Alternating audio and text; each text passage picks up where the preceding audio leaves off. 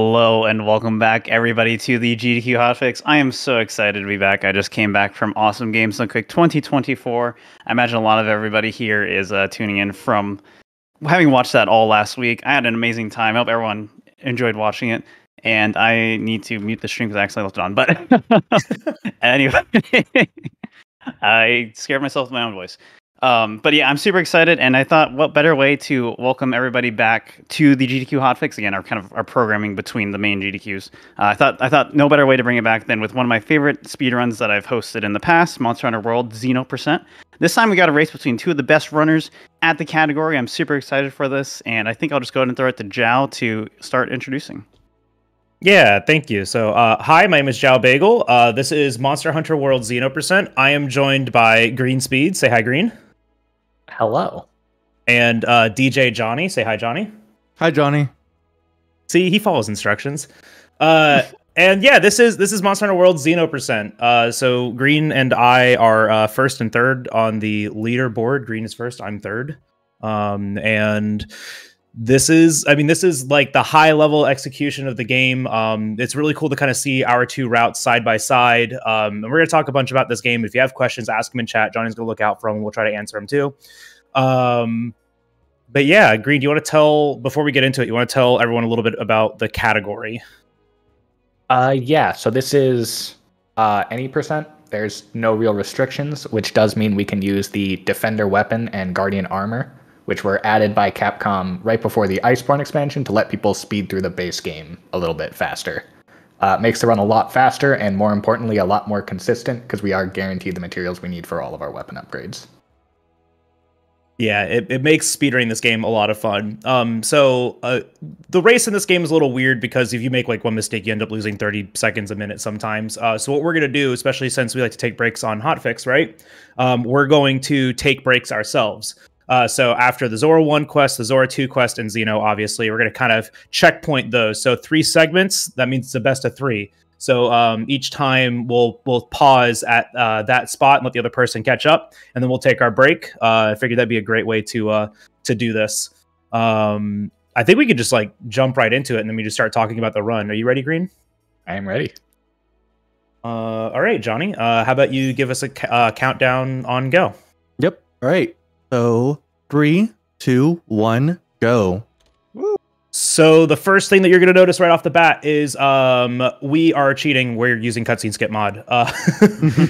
There are 1 hour and 3 minutes of unskippable cutscenes in this video game. We're both running on PC, so we have this super awesome mod to allow us to skip those cutscenes. The nice thing, too, is that on the leaderboard, our timer is an auto splitter and will pause during cutscenes, so you can actually use those as like little breaks. Very nice quality of life thing for this game. Get a little breather in between. It's a timed break, but it's still really nice because some of the cutscenes are like minutes long. It's real nice.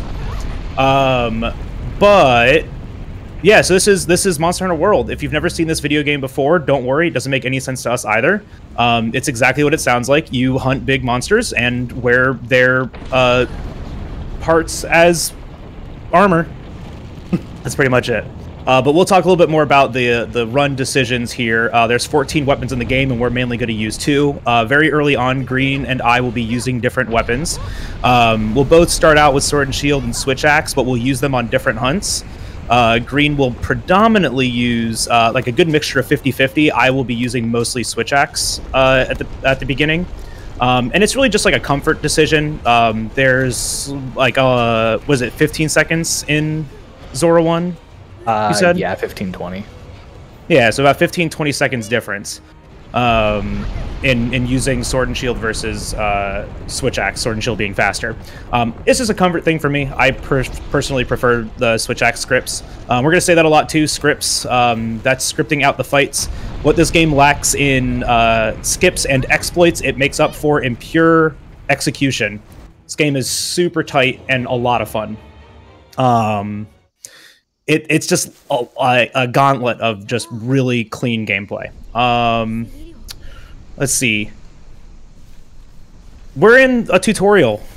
There's 2 new mechanics that are introduced in Monster Hunter World, stealth and track gathering, and we are forced to do both of those. Unfortunate thing about track gathering, if you ever played this game, you got to a point where you had to gather Elder Dragon tracks. There's a lot of variability to that section, so we are actually using a practice mod to make sure that we both get the same track patterns, so we are on the same RNG. So that does invalidate our runs for the leaderboard, but we're taking breaks anyways, so makes for a better race if one of us just doesn't lose a minute and a half for no reason, right? I have a question. Green, can you explain what Xeno percent means for those who have never played this game? Yeah. So the final boss of the game is called Xeno Jiva, and Monster Hunter games are always kind of weird on where the speedrun categories end. So we generally name the category after the monster we kill to finish the run. And that's effectively like the 90% category for this game, right? Yes, credits do roll after that quest. Cool. Yes, this game in progression is kind of weird. That would be like first credits, right? Because we get a second credits in the DLC, right? Iceborne. So that's like DLC percent, right? So the naming nomenclature is a little weird. And this run does technically use Iceborne, right? Yeah, so we are both running with Iceborne installed or on the latest patch. So you'll see us use Clutch Claw. We'll have Claggers. We have Iceborne balancing. All of those things are still in this game. Sorry, I'm paying attention to my menu here. Losing my train of thought. But yeah, you'll see us use all of those same tools that are in Master Rank. And those tools, too, really opened up our ability to script, especially Clutch Claw and Claggers, because that included a bunch of different ways to control monsters. And you'll see, and Green's going to talk about a bunch of those scripts because he's much better at them than I am. And much better at explaining them than I am. But we're gonna be talking about a bunch of scripts as we progress through the game, and a lot of them are we use the Clutch Claw at the very beginning because it's just such a versatile tool. So this is pretty much the end of the tutorial, though. I can't see Green's stream, but I'm assuming he's probably at the same spot as I am. Yeah, he is. Just moving after the track. Yeah, same. Okay, cool. We're like perfectly synced up. Let's go. Yeah, you guys are neck and neck right now. Do you guys know Critical Role or any video game that's ever been made? Hi, this is Matt Mercer. He's going to come back up again later. Also known as Field Team Leader, or FTL. That's it. It's Matt Mercer in English, but we're not playing in English. Green, what language are we playing in? So this is the Monster Hunter language. It's basically just gibberish, but the nice thing about it is their sentences are very short, and there are quite a few areas where text clearing is linked to the duration of the voice line, not to your mashing speed. So overall, it saves about 40 seconds over the whole run to run this over English. Free time save. Man, it took me a long time to get used to not running this game in English. And look at you now. I know. I don't remember half the lines, thankfully. There's a time where I could just like recite the entire script of this game. So in this section, you'll see us kind of walk around the NPCs. There's two sections in the game where we're forced to walk next to NPCs. There's a radius around them that reduces our speed to a walking speed. We can't escape this in this upcoming thing. This is a Mercer skip. We're going to be able to get out of this walk radius and run across the bridge up here a lot faster than normal. We're going to do this twice. We're going to do it again later with the Admiral. But it's a weird little thing, right? Because as long as we're close to him, we're walking. And we want to get away from him as fast as possible. And once you do Mercer skip right once, it's really hard to fail it. Once in a blue moon, we'll fail it. But yeah, it'll happen. Just like some weird movement, or maybe we cut a corner like way too quick. But usually it's pretty easy, and it loses like 5-10 seconds, something like that. 10 if you go for it and miss it. I haven't timed out not going for it. Yeah. But we'll be making weapon choices here soon. Both Green and I are going to start with SNS. Oh, here's Mercer skip. I should probably just let this happen first. And that easy.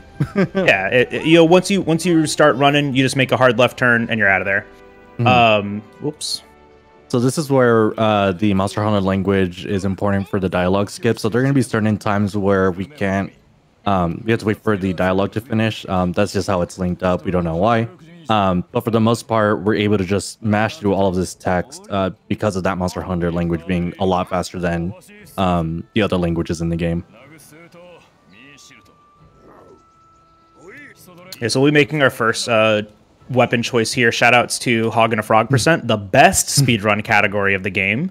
12 minutes long to unlock the Poogie's Hog and a Frog costume. But I was labbing that out and found that doing this menu with mouse and keyboard is just a lot faster, a couple seconds faster. And there's actually going to be. Hey, I'm proud of this. Yeah, no, I mean, I don't. It's a good thing. It's the freest thing ever. It's great. Yeah, yeah, so, no, it's awesome. And there's going to be times where we're also going to be using the mouse and keyboard for other menuing shortcuts, opening maps and such. Ooh, hey, you're fine. See, easy. Yeah. But the game defaults us to Sword and Shield, and so we are going to be using Sword and Shield for this very first hunt. The first hunt is Joggers of the Ancient Forest. Green, what is Joggers of the Ancient Forest? It's a quick little hunt where we need to kill 7 small monsters, and we actually get to manipulate their AI a little bit. Because once we kill 2 of them, the rest are going to try and run into their little cave. But we can actually set up a couple little campfires on the ground. So the ones running into the cave will get caught on those campfires and die. So we'll only need to run into the cave and kill 1 more instead of the 5 more that we would normally need to. What's really cool is that this is one of the strategies that has been in this speedrun since the beginning. It's really cool. The only thing that does this a little bit faster, I think, was Lance, but I can't remember exactly. I know Charge Blade used to be the fastest, but I think this SNS script is actually faster now. Yeah, yes. this SNS script is now faster than the old Charge Blade script. I love that Charge Blade script. I spent hours on that Charge Blade script. A lot of the early fights for us, though, are just, precise movement. Move in the fast, good way is better than the slow, bad way. So this is where the group of Jaggers are going to be. So the goal is to try to kill at least 2, or minimum 2, so we can go in. Nice. Bagel got 3 of them, because they grouped up there. And now he's going to place the torch pods down, and continue on slaying the rest of the Jaggers here in the little cave. Nice. You said bagel. I want it to be known that that was absolutely green because I messed that up. Oh. Yeah. So this is gonna be the we do get end timers during these hunts, by the way. Whenever you slay a monster, you get a 60-second end timer. And then whenever you capture a monster, you actually get a 20-second end timer. So for a lot of the monsters that we have moving forward, we're gonna be capturing them, excluding the Elder Dragons at the end of the run. So right now we're going to be doing some gathering, some sleep herbs, some honey, some webs. These are going to be tools that are essential for crafting trank bombs and the future traps that we're going to be using, both the pitfall and the shock. And then I believe Bagel starts setting up his part of his radio here.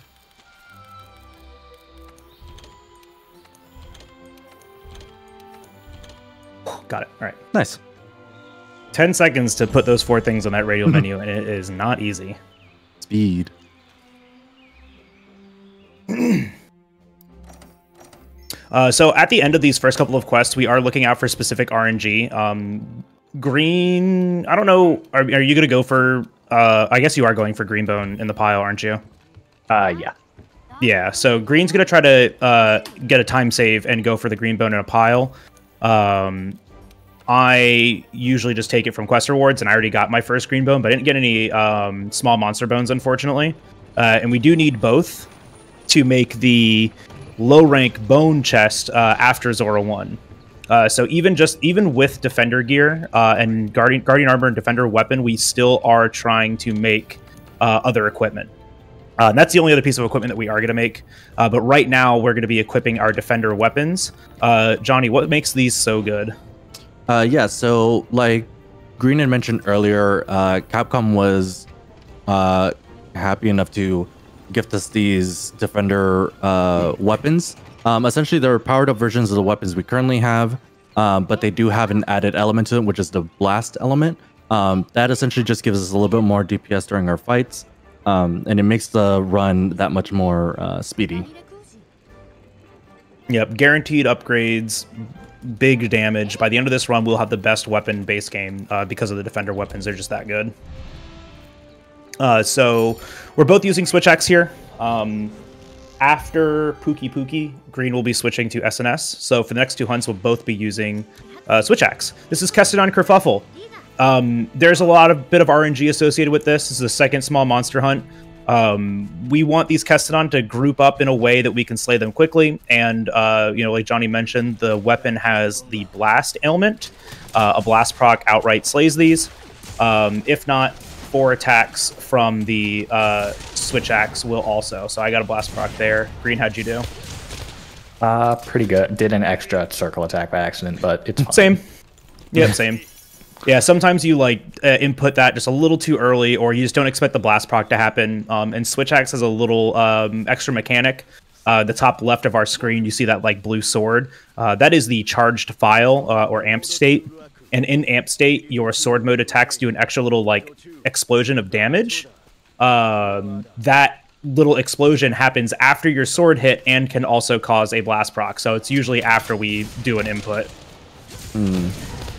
Unfortunately, Green did get the bad RNG of the Kestodon just moving away from his head. So he's going to take a little bit longer here to get the rest of the Kestodon. I got good Kestodon. And Bagel did get the good Kestodon. I got the good RNG roll. But that'll happen. It's like we said, it's the roll of a dice. Just are they going to be grouped up or not? But next up, we're going to be seeing Great Jagras, and we're going to be coming up to Capris. Green, do you mind explaining Capris for us? Yeah. So, like Johnny mentioned earlier, you can capture monsters to shorten the quest end timer. That was what all the gathering we did at the end of the last quest was so we can capture this monster here.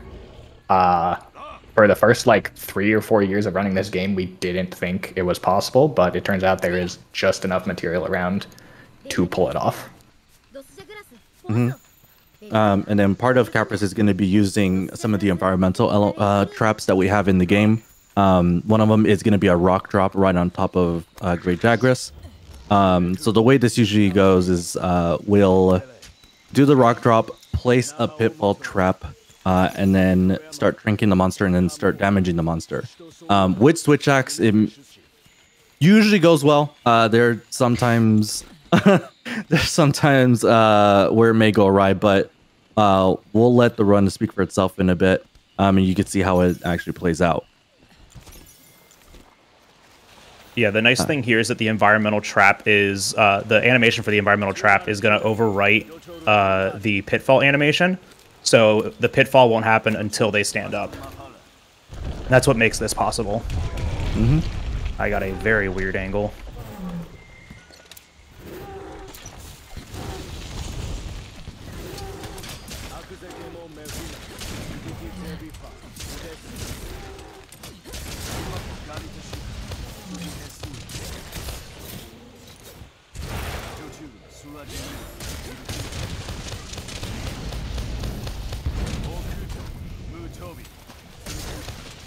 Nice. Lego's got in Capris. And Greeny's got in Capris. Good job, both. Close. Yeah. Yeah, the really cool thing is that so we did a practice last night and we were within 3 or 4 seconds of each other for the first 30 minutes. That's pretty wild for average speedrun race for sure. And so with any luck, we will actually be with 4 seconds within each other, 4 or 5 seconds within each other for a while. So one thing we do need to know, like we mentioned, trapping monsters is the goal here. With tranks, there is a limit on how long the trank lasts on the monster. I believe it's 20 seconds? No. Question mark. It's different for every monster, unfortunately. It is, yeah. Yeah, so we try to damage the monster as soon as we can, but with a lot of the scripts that both Green and Bagel have worked on, they've kind of timed it out where they know when exactly to start drinking the monster as well as trapping it. So next up, we're going to going into our first expedition assignment, and you'll actually see some more of that mouse and keyboard manipulation, or not manipulation, but tech here.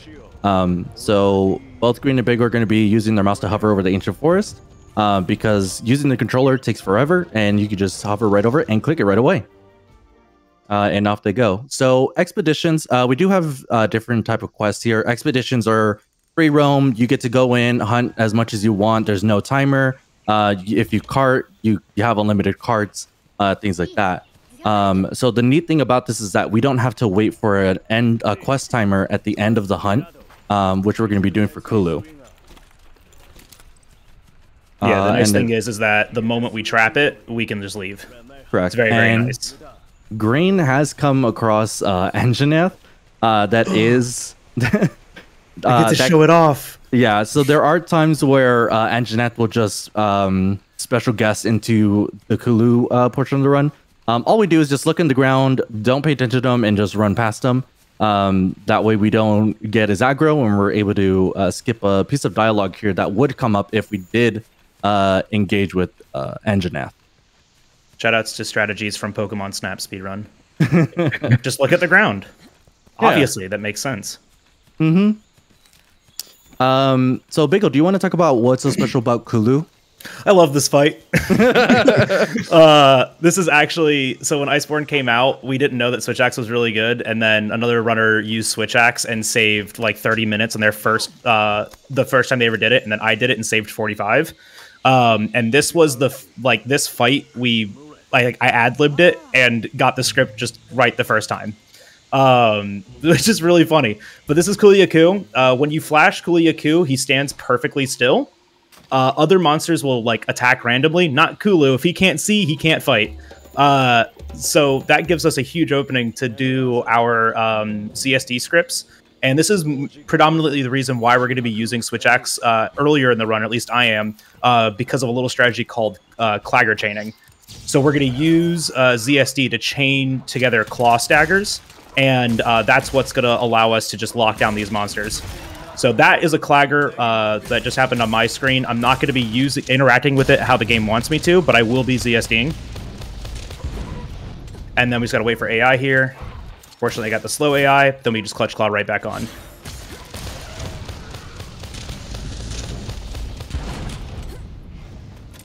One thing to note too is I'm pretty sure a lot of viewers are wondering how we know when to trap a monster.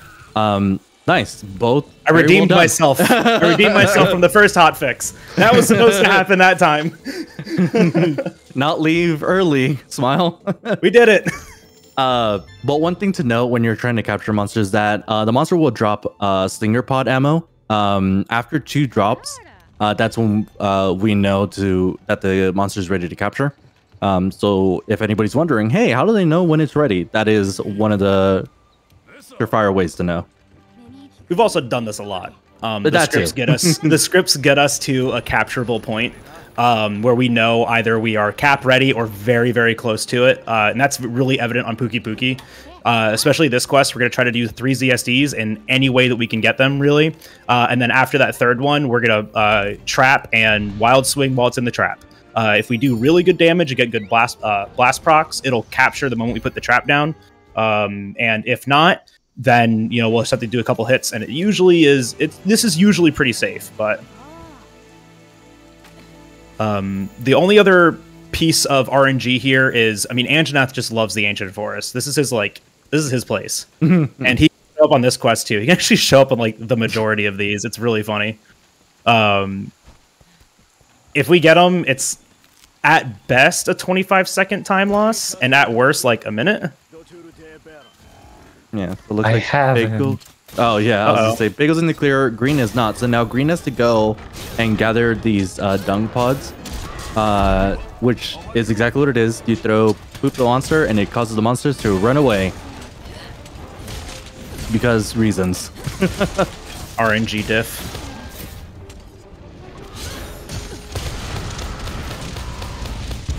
And there goes Anja. Now Green can go ahead and start the fight.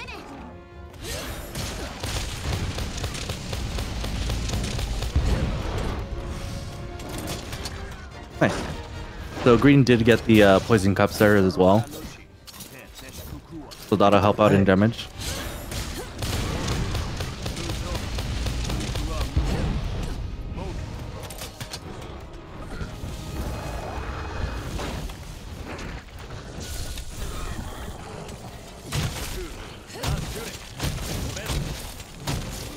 Nice. And so Bega's going to go ahead and continue doing the rest of his radial setup here.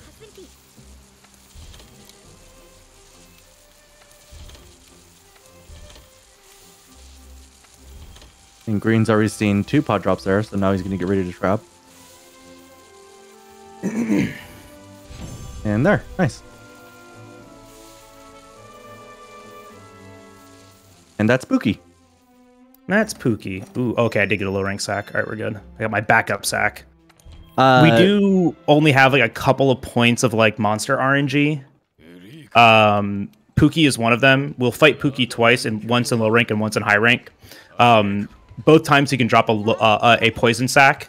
If we get the low rank one, that's the backup. We want a high rank poison sack just to make sure that we can make the high rank cat weapon, so we can get a little bit extra damage in the last fight. Mm-hmm.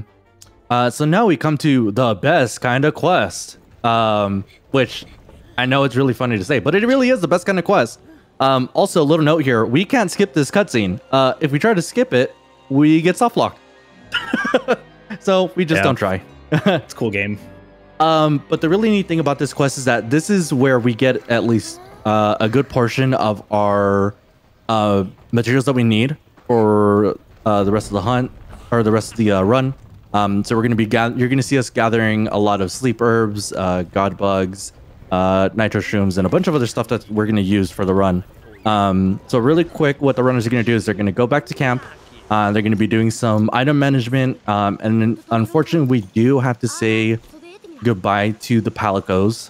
One of the things that the palicos do is that sometimes they'll grab the monster's aggro, and will cause some of the scripts to kind of go awry. So to kind of prevent that and limit any sort of wacky monster AI, we just leave the cats behind. I don't think Johnny mentioned it yet, but the other reason why this is the best kind of quest is it's an escort mission. So we are kind of on the rails, which is why we get all of this extra time to do like this gathering, this item management. We get to unlock the tutorial at the canteen. And in the camp. We try to do as much of this in this quest because we're on a timer anyways. So we can't speed this up or slow this down any more than we already are. But there are 3 checkpoints that we have to reach to progress the quest. So we're just gonna be trying to make sure that we meet those. Green, what else is there to say about this quest? I switched to Sword and Shield here. Oh, there it is. Oh yeah, he switched. Yeah, there we go. That's something. Yeah, so Green's on Sword and Shield now, and I'm on Switch Axe. So you're gonna see a couple different scripts here, which is really cool too. The SNS scripts are a lot of fun. Green, why do you use the SNS scripts over the Switch Axe scripts? Consistency and speed. The SNS scripts are execution-wise harder than Switch Axe, but there is a lot less RNG associated with them. And they do save about 15 seconds total when you account for all the extra menuing you need to do. So I'll just go faster. Yeah. It's been mentioned a couple times about RNG. What RNG do you have to deal with regularly in the run? Besides, like you mentioned, the track stuff, but that's obviously fixed for this race. But outside of that, right? Predominantly with Switch Axe, it's blast procs, right? The weapon has an ailment that's called blast. 1 in every 3 hits is going to cause an explosion, which is a fixed amount of damage that's going to happen to the monster, and that can really affect the scripting, right? Because all of your scripting is based on the damage dealt. So that's one of the bigger reasons why Green is using SNS, because it has a little less of an impact because you're not dealing as many hits, but you are doing more damage. Also, could we re-explain scripts again? There's a bunch of new people have come in since last time we explained it. Absolutely, absolutely. So, because we really don't explain scripts. So like, think of a play, right?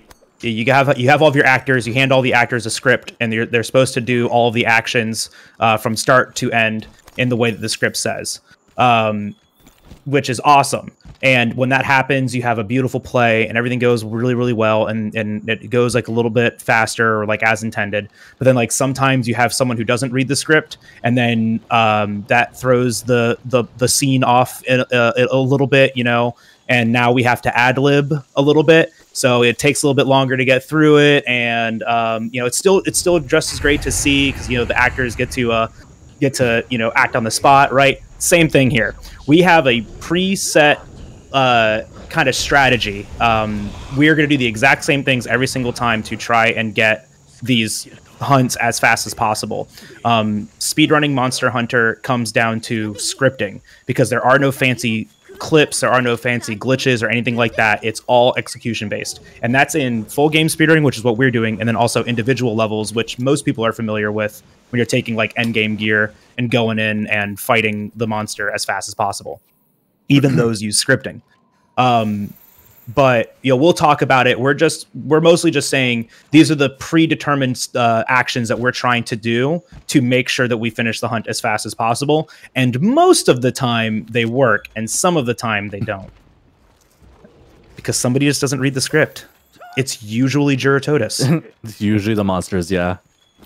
So the really neat thing now is that we've already done one cycle of going through and gathering the items. The neat thing is, after the Rathian, the Rathian mini cutscene, all of the items have essentially just spawned back up, so we're able to run back through and gather the rest of the items that we need. But right now we're going to be taking a different route, so we'll be gathering the rest of the sleep herbs, and then the nitroshrooms and other items for the bombs that we're going to make in the future. Excuse me. It feels like we're wasting a lot of time, but we're waiting anyways. Yeah. And so it's a really big convenience thing, because without this quest, you don't have enough materials to do this. It's really hard.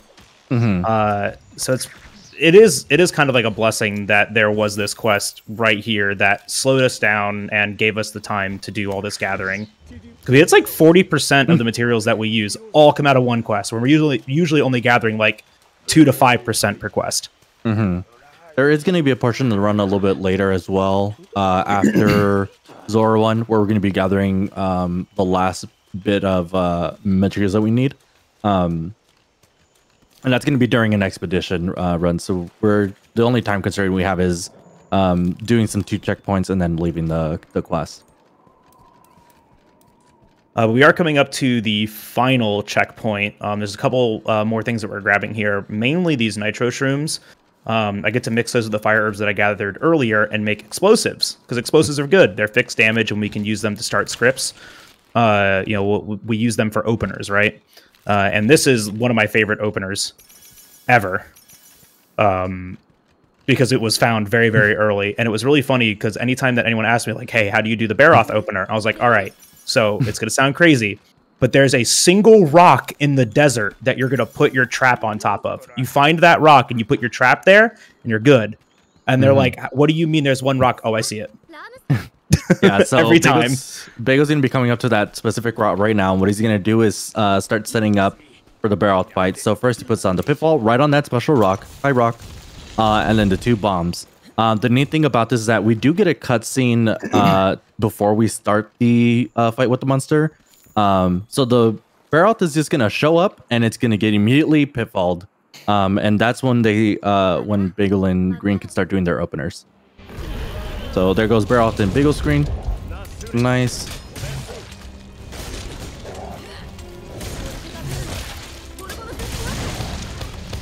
And Green's about ready, dancing furiously, waiting for Baroth.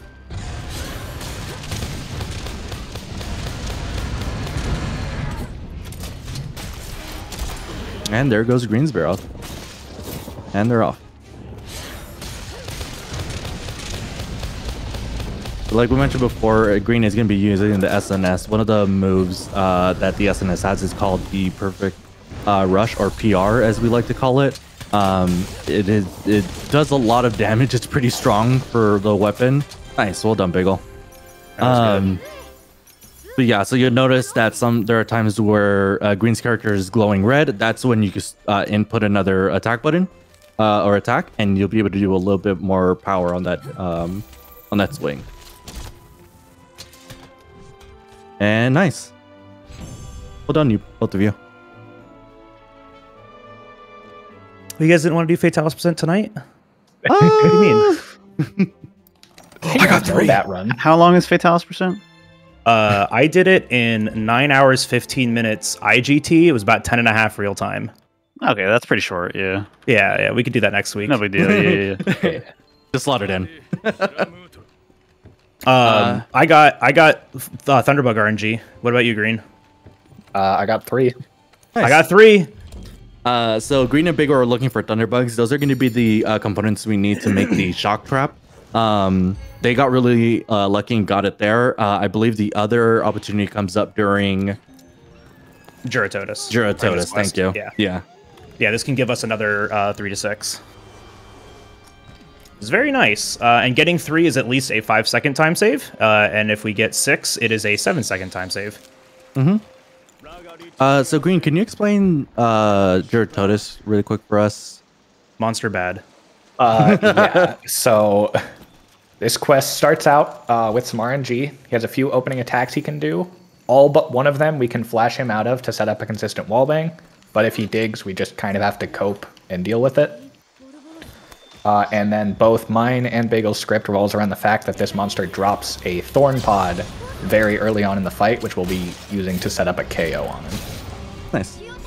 So Bagel got really good AI there. He's able to flash in, now wallbang it. You're going to notice a lot of times that we're going to wallbang the monsters at the beginning of the fight. That's just the way that the most of these openers start. And green also got really good AI. Nice. So like Green mentioned before, Juratotus does drop these Thorn Pods. It's a type of slinger ammo that when it's attached to a monster, it starts, it does a lot more, or that's the damage that you're dealing to the monster, which really helps out with the KOs that we need. Juratotus mainly KO damage. KO damage, right. Another thing that's interesting to note is that Juratotus doesn't drop not 1, not 2, but 3 pods before he's ready to cap. For those of you that are trying to keep an eye out for those pods. You're fine. He tried to transition on me. He was leaving. And you said no. He jumped! Oh. He jumped! Oh gosh, it's all over. Turn around. No! So now Bagel does have to do some ad-libbing here and try to bring the monster back into the shock trap he's laid down. The way that traps work is that you can only put down 1 trap at a time. So unfortunately, Bagel did have to destroy the trap he originally put down and then put a new one.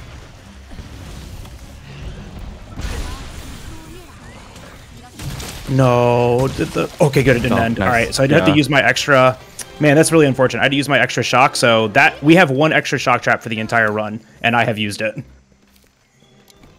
on Juratotus because he just jumped out of the trap. And I accidentally picked that up. All right. So yeah, fish bad. Yeah, fish bad. I might have to also. I don't think I crafted my. Oh no. We have 2 extras now because we still grabbed the one on Palumu. Correct. Well, I also just got 3 more, so I'm actually golden. Oh, Nice. So I can fix this after Zora 1. All right, we're fine. Everything's fine. Nobody worry. I just don't have an extra for Anjanath and Toby. Those are the only ones I don't have extras for. Okay. Yeah, sometimes bad things happen. That's one of them. When fish jumps like that, he's immune to everything, and so that's why I don't really like my script. But the other the other Switch Axe script is dependent on an RNG blast proc, so I just stopped doing it. That one ends up being a little more consistent. It's just harder to finish out. But next is Toby Kadachi, which this is probably my favorite Switch Axe script. and it's also a very cool SNS script. It's just a really cool fight. Mm-hmm.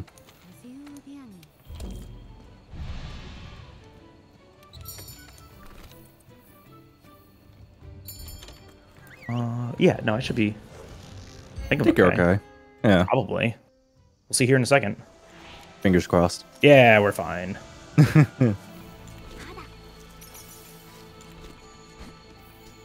Probably.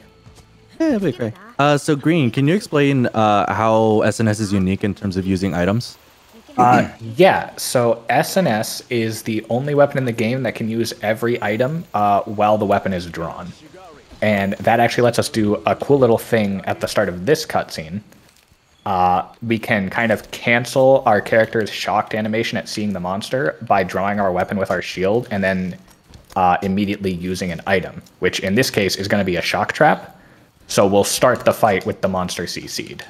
Other weapons like Switch Axe, what Bagel's going to have to do, they have to place the trap before the cutscene. It's a very weird placement. SNS doesn't have to worry about that, thankfully. Because SNS cheats. Smile. It's okay, I got it. Nice. So you'll notice that Bagel and then Green soon are going to be going for the tail of Tobi-Kadachi. Tobi-Kadachi has a really good hit zones values on the tail that really work out in our favor. One thing we are going to have to keep an eye out for is if Tobi-Kadachi goes up on the tree. If it does, all Green and Bagel are going to have to do is just put on the Gilly mantle that we got. That essentially just makes us a walking camouflage bush. So Bagel has to do that now since Toby decided to just do that. Nice, got him back down.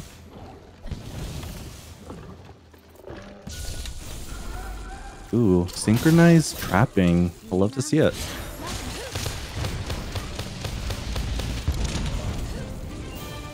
Nice. Good job. That was close, Green. You're fine. There was like half a second left on that trap. You're good. But yeah, and then that's Toby, our little flying squirrel friend. Got it. You got it. I had to use an extra flash. I really wanted that one. Yeah. So I wanted to ask, because earlier, right, Bale, you had to improv a little bit because your script just didn't work out because you had the catch thing happened. So, like, how often does that sort of thing happen? Like PB attempts, like in either of your PBs, do every script go perfectly, or do you actually like really need to have strong improv skills on a consistent basis for getting these really good times? You need to know how to improv because a half a second misinput can cost 30 seconds if you don't know how to recover from it. And even then, your recovery may still lose like 15, 20 seconds, and you recovered perfectly. Green and I have talked about this a lot too. What's better for this speed run, consistency or the ability to ad lib? And I mean, like, I don't know about you, Green. I think I have decided on both. Right? Like, you kind of need both to know how to recuperate from these. And a lot of it comes in practice, but. Hey, Green, I don't know if you had anything that you wanted to add to that. Yeah, it's definitely one of those things of like, it depends on the fight and the specific mistake. Like, some mistakes are very easy to recover from. You're going to lose like 2 seconds to it. Others, you're going to have to spend like 20 seconds just getting back to some CC you can use to restart your script. And then, like, if you're on a gauge weapon like Switch Axe, you may have lost your gauge by the time you get there. Is it pretty common for PBs to have messed up scripts from time to time? Like, yes. Does your world record run, for example, have any like scripts that failed for whatever reason?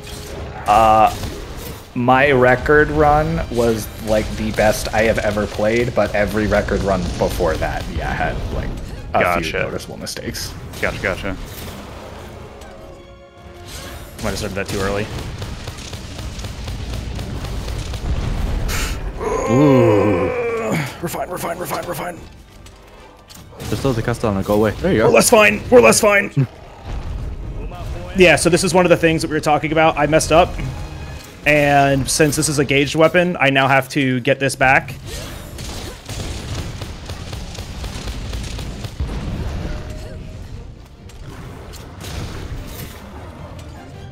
right, we're good. You-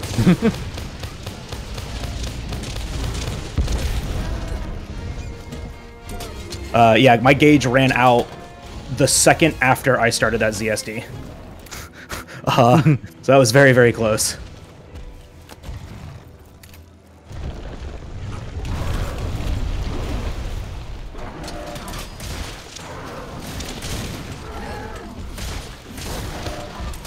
Wait, why do I have gauge?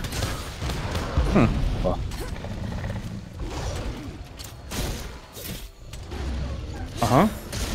Just give me a clagger, please. Okay, that's not a clagger. I have to flash it.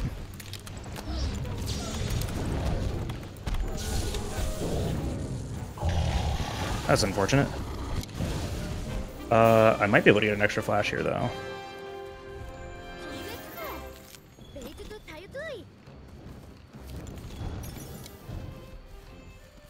Yeah, you got it. Yeah, I had to use an extra flash there just because. So that's another thing that ends up happening, right? When you lose the script and you start ad-libbing, you do have to understand your damage has now changed, right? So we can't do the same thing, so to play a little bit safer. That's why I went for that extra ZSD. But he was also limping, and I was just really hoping I'd get a clagger, but I also didn't want to accidentally slay him because then that's a 40-second time loss. So just trying to play a little bit safe. Oh my goodness. Zora We're coming up to the first break. Right? So traditionally, Monster Hunter World has been broken up into 3 categories, 2 partial 90%, and then the full 90%, right? So you have Zora 1%, Zora 2%, and then Xeno percent. That's why we kind of named them after the monsters. I know everyone's been asking, what is Xeno percent? What does that actually mean? And that's why we named it like that, because before Iceborne and before Defender Weapons, Xeno percent used to be a 5 to 6 hour long category because it was just an RNG fest, and it's very, very unfortunate. So we broke them up into partial 90% categories so people could still speedrun them and still enjoy them. And so this is the first, partial 90% category and where we're going to take our first break. It's like we were saying earlier, we will both stop, we'll both pause at this spot, and then afterwards we'll pick up. So it's kind of like a best of 3. So we'll see, who gets the Zora 1 point, Green, because he's absolutely ahead of me right now. Yeah. He's sailing. Yeah, go ahead. All right, I was going to say, so Green, do you want to talk about what's going on here during Zora 1 and what's so special about it? Yeah, so to start out, we shot that binder at him. Oh gosh, you shot the binder already? Yeah. All right. I wonder who will win. He does have to get hit by a binder for the quest to progress. For whatever reason, there's some invisible line that as long as he hasn't passed it yet, the binder lasts significantly less time. So we just shoot it right at the beginning to make it as fast as possible. Now we kill these birds just to get them out of the way so they don't mess with us later. And we start setting up this cannon so we can cancel his first animation coming up. There are 3 animations we're going to be canceling in total. 2 with cannons, 1 with a ballista at the end. And now we're just waiting. So small tech, open the world map, fill in the unexplored areas so we don't have to wait for that fill in when we go later. 1.5 seconds. The time saves, they're real. Yup. Okay, but there was a time where Green was making a spreadsheet of 1.5 second time saves, and I think it ended up saving 15 seconds at some point. It was 35. Yeah, okay.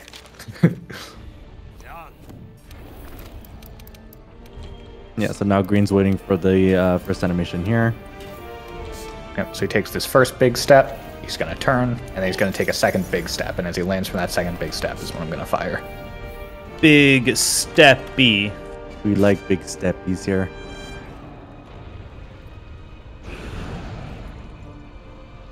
Yeah, the visual cues for Zora, the first one is the hardest one to see. So it's you kind of got to feel it out. The second one's very easy to see, and the third one's very easy to mess up.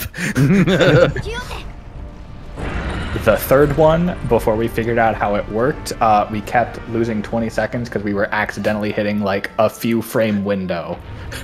It was. Did we figure out how it worked? The animations. Yeah. We cross our You want to fingers. talk about you want to talk about both of us losing 26 seconds last week to Zora 1? Yeah, we shot the second cannon too early. Is that what it was? Okay, yeah, Yeah. actually, I vaguely remember that. Yeah, okay. All right. Every time we say we understand Zora 1, something else happens. We're like, wait a minute. Go back to the whiteboard. Recheck everything. It's Zora 1 time loss theory number 433. Exactly. We go back and forth with this so many times. So the last animation we have to cancel is he does have to rock forward here. And we want to get the flinch after the rock forward starts. There you go. Nice. I did a scary pre-fire, but I did see him rock forward before he flinched, so we are good. And then Bagel's getting ready to Greedy. see this next cue here, the visual cue. There. So you notice that Zora just kind of stops. His beard wiggles a bit. And then that's when we decided to shoot the cannonballs again.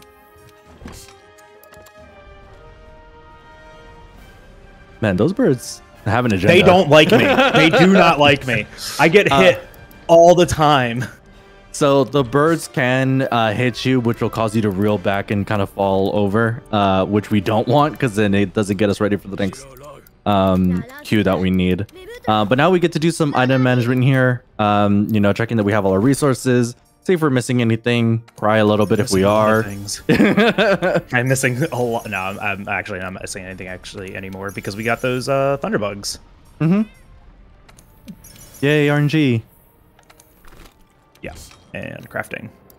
Yeah, so we then, do take advantage of this because we get to do some crafting here. We get to kind of just redo our oh, I can make this shock trap now. Oh my gosh, brilliant. Does that mess up anything? That's only one extra. No, it doesn't. We're good.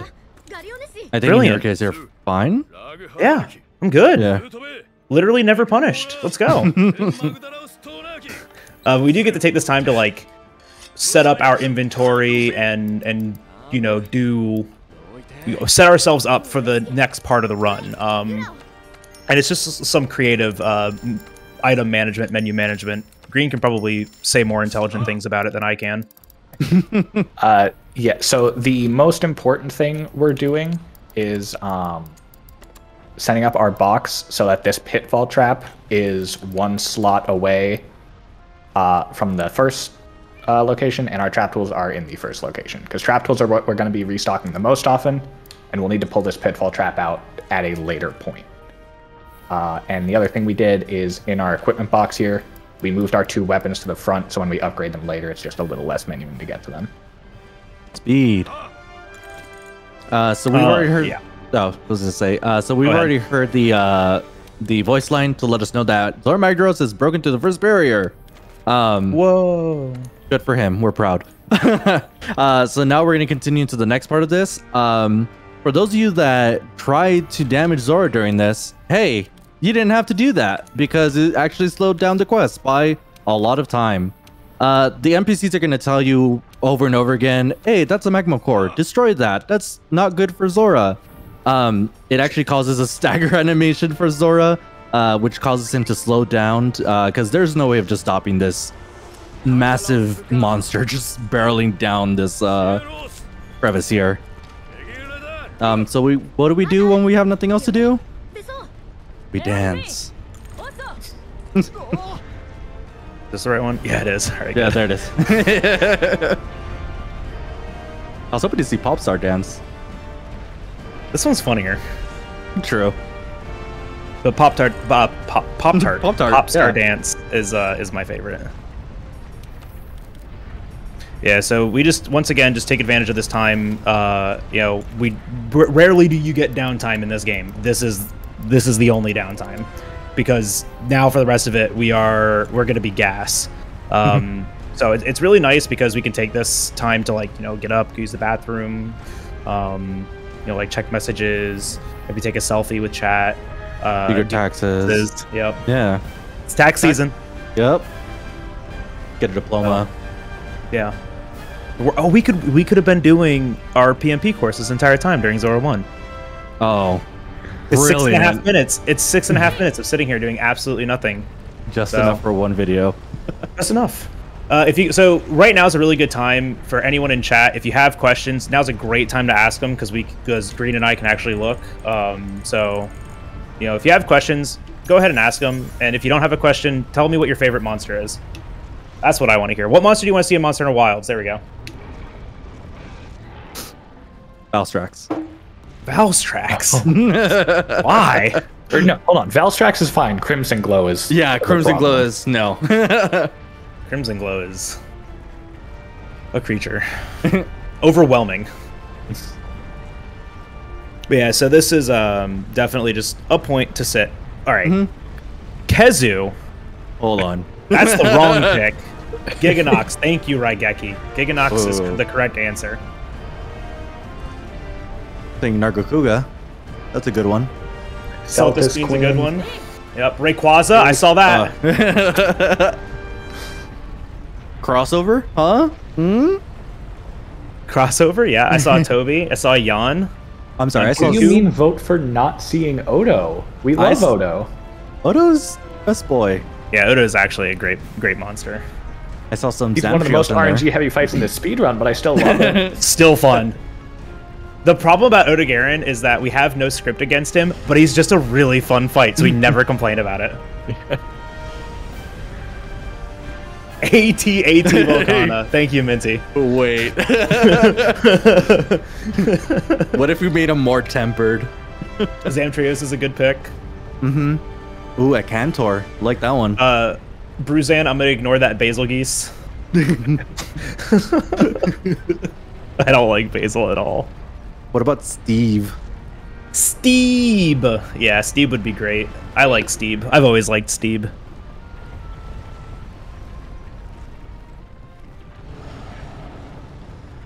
A sick Disio pick. Shoutouts to Frontier.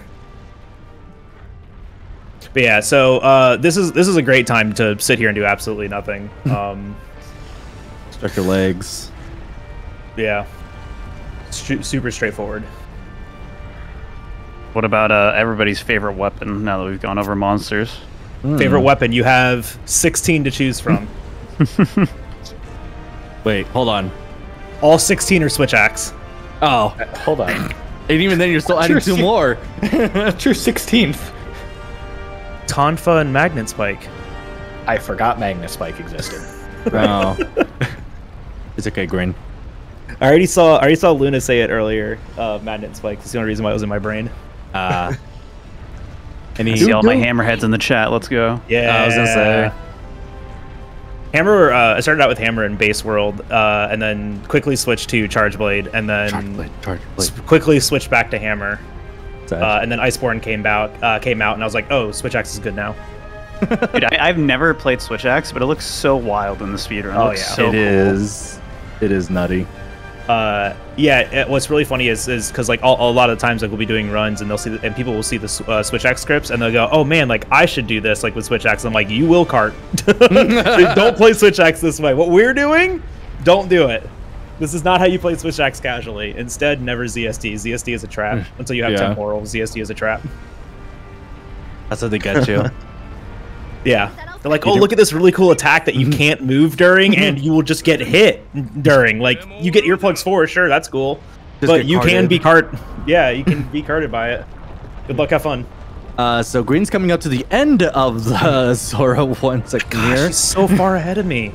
So we're gonna come up to the next big bad monster we're gonna have to face later. Spoilers, it's Nergigante. But yeah, Green, do you want to explain a little bit what we're going to be doing here in this next slow part? I'm going to let Bagel do it because this is his proudest contribution. Oh, you know what? This is literally my proudest contribution. Okay. So up next is my personal favorite strategy. This is Nergigante Quick Kill. So Green's probably already falling off of Zora, right? Yeah, he's already putting down bombs. Oh, he's already putting down bombs. All right, so then I'll explain it on my side. So we ghillie up here to make sure that Nergigante doesn't see us when he finally spawns in. But we're gonna stand on Zora's neck here, and when he gets bindered by the PCs, we're gonna fall off and kind of go out of bounds. Right, we fall off of him, and so it's gonna reset our position on his back. That just helps us find the spot to actually put down these barrel bombs. You don't have to do this part as long as you can find this rock. It's just a little hard because Zora's moving so much. So we're going to put down 2 large barrel bombs here and hover over our small barrel bombs. What's going to happen is that Nergi's going to come in. We're going to dodge his roar, place down 2 bombs, and pull out the weapon. This was my first contribution to this speedrun 5 years ago. We could do this in the base game, and it was awesome. And it ended up saving most people like 30, 40 seconds because then you didn't have to fight this guy. But yeah, that's Nergigante quick kill. I messed it up. I didn't buy small bombs in a run recently and lost like 20 seconds to this still, and I know how to fight Nergigante. Yep. So that's gonna be our first pause, our first break. Cool. Green, congrats! You get your first point on Zora 1. 1-0 for Green. Yay. I'm coming back for the colossal task split though. Awesome, cool. So as I mentioned earlier, because this isn't a marathon like AGDQ was last week, we're going to take breaks to give everyone a chance to stretch, get some water, do what you got to do. We're going to take one break right now. We'll be back in just a little bit. And while we take this break, if you don't know what to do with yourself in the meantime, please take the opportunity to go ahead and drop follows to Greenspeed, Jal Bagel, and DJ Johnny. Twitch handles are all shown on the stream. If you are watching live on Twitch, you can actually just hover over Green and Jal Bagel's name on the Twitch title and just click the little heart and you'll follow instantly. So please follow them for putting on this great showcase. And we're going to take a little break. We'll be back in just a couple minutes. So see you soon.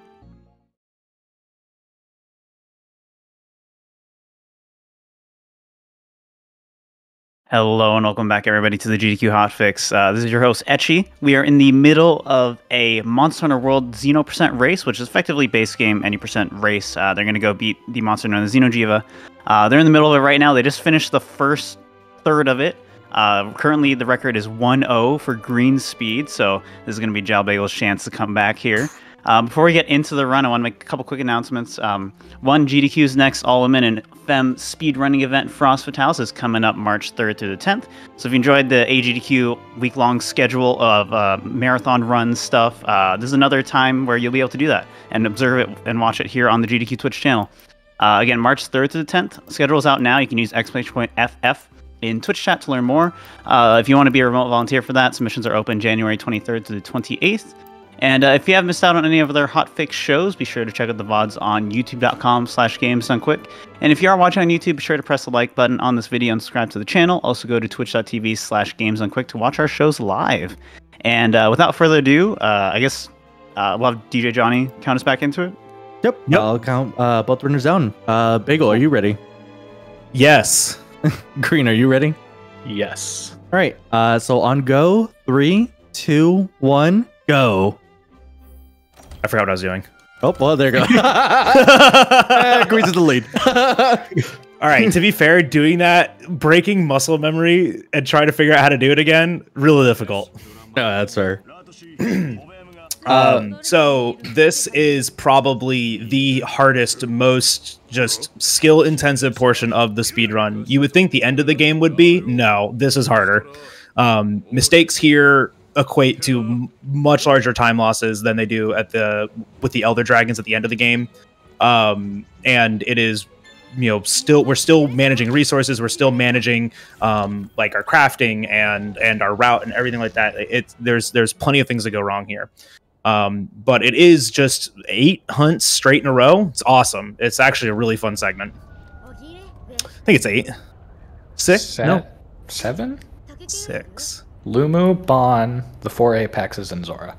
Yeah, so 7. Okay, yeah, so 7. Yeah. That's close. Yeah. Around there. You will notice too, our routes are going to converge. It's really only for the Zora 1 section that Green and I use different strategies. Now we're going to be doing pretty much the same thing. There's some differences in movement. There's some differences in decision making. I generally play things a lot safer. Green's a gamer. And we're going to. I mean, it's going to look pretty similar. Green, do you have anything to add now? No, I think you got it all. All right. The next section is kind of we're spotting a new locale. It's the Coral Highlands. Aesthetically, my favorite. Mechanically, my least favorite. Somehow, I like the Rotten Vale more. I think it's because it's flatter, easier to get around. That's fair. But we have to do another one of these assigned expeditions where we go out, spot a monster, unlock a camp, and then leave. And so we just try to do this as fast as possible. Green, how many flashes did you get? Thunderbugs? Yeah, Thunderbugs, excuse me. In Zora 1. I got all 6, so I get to skip everything. Yep, I got all 6 too, so I get to skip everything. Nice. I had to use an extra one though. I'm just gonna grab the extra on Lumu. That one's free. Oh yeah. Yeah, I still grab that one, so I guess I have 2 extras in the route now. Unless you skip Rathalos. The 6 assumes you skip Rathalos. The 6, yes. You skip 2 on Zitzi, 1 on Rathalos, and 2 on Lumu. Right? I only skipped 2. I skipped all 3 on Zitzi. Oh wait, hold on. Yeah. I'm sorry. I understand what you're saying. Don't worry about me. We came up with this days ago, by the way. I got it. Let's go. Nice. Gamer moment right there. It's like a half a second input. Half a second, but if you do it, it looks cool. It does look really cool. So yeah, we'd normally we would grab 2 Thunderbugs right there, but since we got the RNG from Baroth and Juratotus, we can skip them. Just come straight up here. Neat little time save. But even then, it's only 5 seconds, and plus or minus 5 seconds is nothing in this game, which is really nice, right? You know, a slight mistake or just a really good blast proc can actually make up or lose that same amount of time. You know, and you'll see we might tug a war here. You know, if one of us gets a cleaner fight than the other. Yeah, because I believe or Green will just take off, right? Because he works really well under pressure. And then Bagel, you're going to be switching over to SNS as well, right? Yep. Yeah, right here before we go on the Lumu quest, I switch over, and I had everything crafted, right? I don't have to do anything. Should be good. Sorry, because I had to deviate from the route, and that doesn't often happen. I'm second guessing myself, but I think I'm good. And if I'm not, then we'll figure it out later. And then we ball.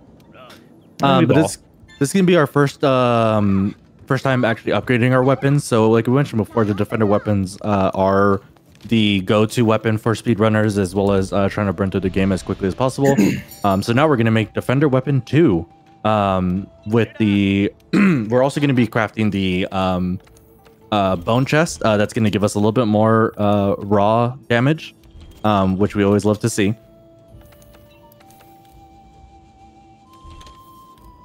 Yeah, the upgrade materials for the defender weapons come from the assigned missions. There's only 4 materials throughout the entire run. So, and they're always guaranteed, right? It's whether or not we get more of them that is RNG. And realistically, we're going to get 1 more Anjanat scale, and we usually do not get the second commendation. It's a 1% chance.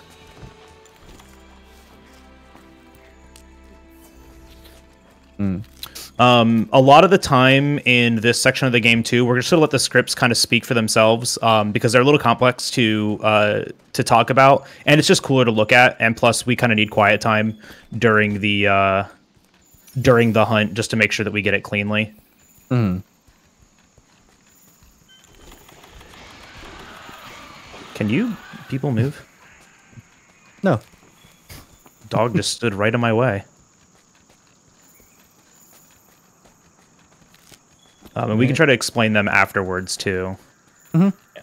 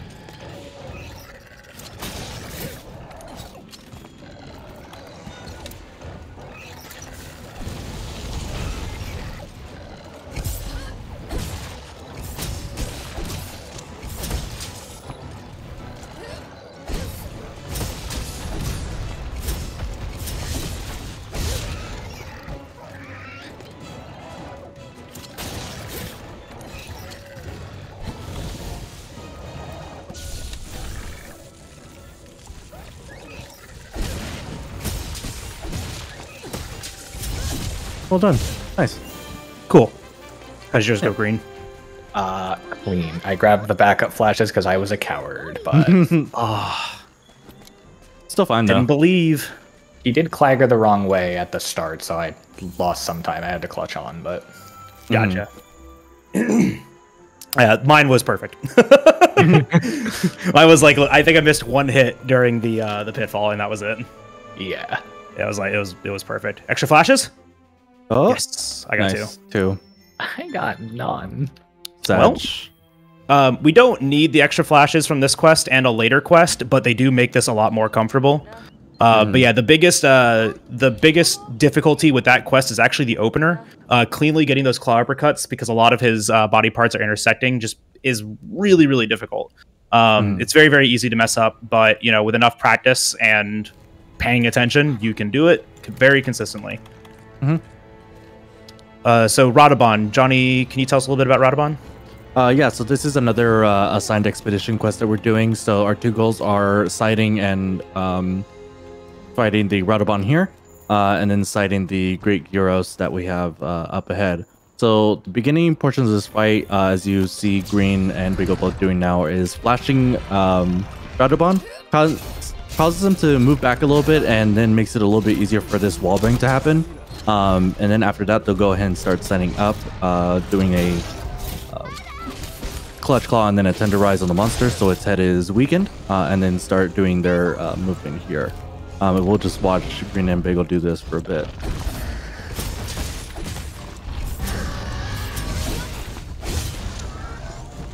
Nice. One thing to watch out here too is the Vigorwas that fly around. Those pesky little bugs can get in the way. They do have a paralysis ailment on them, so if either Green or Beagle gets stung, they are paralyzed and are unable to move, and causes us to slow down a bit.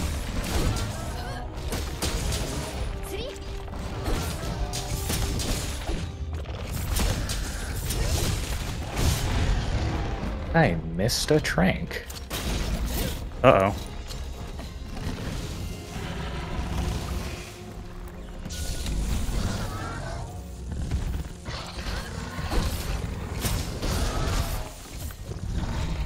You're just gonna go for the sleigh then? Yeah.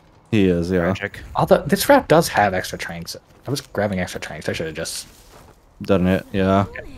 It's okay. Yeah, the trank routing is actually like one of the harder ones to make up for when you mess it up, because we've been doing it very bare bones recently.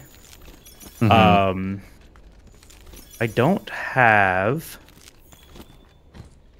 a Thunderbug right now.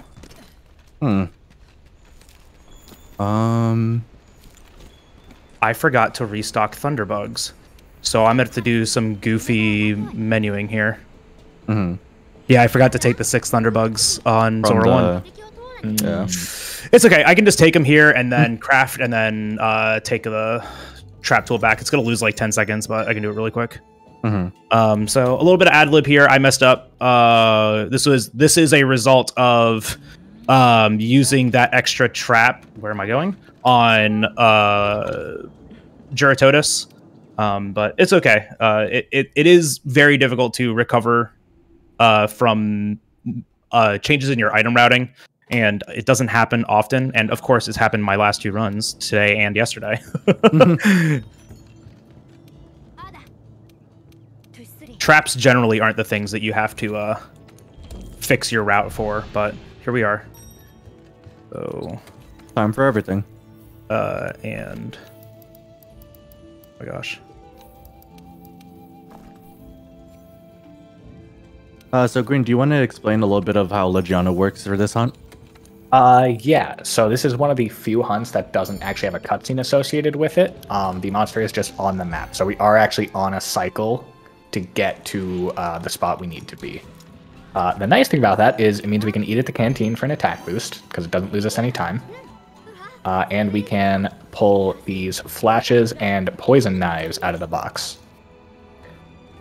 Flashes are just nice because we don't have to use our own for this hunt. And these poison knives, we can just shoot one at her when she's landing at the start of the fight. she'll get poisoned. I think it's about like 5% of her health that we just deal for free. Yeah, it's big. She's very damage. susceptible to poison, which is really nice, and it's just super easy to set up. Mm-hmm. I'm bad at routing. I'm just gonna grab this one. Yeah, so both Green and Big ult, nice. That was in sync. That was pretty cool to watch.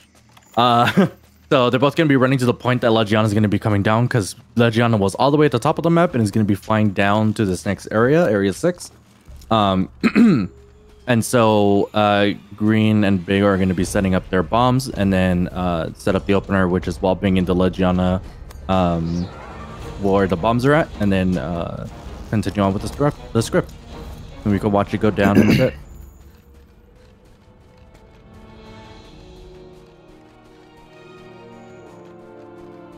I got here very early. Yeah, it's like, where are they?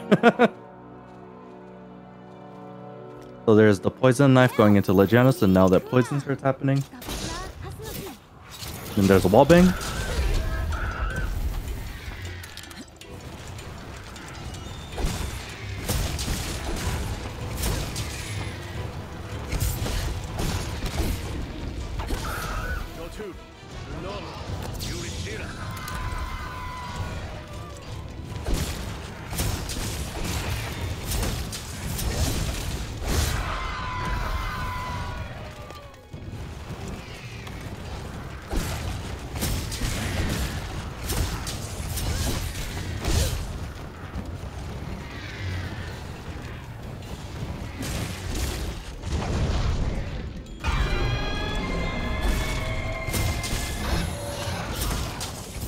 That's unfortunate.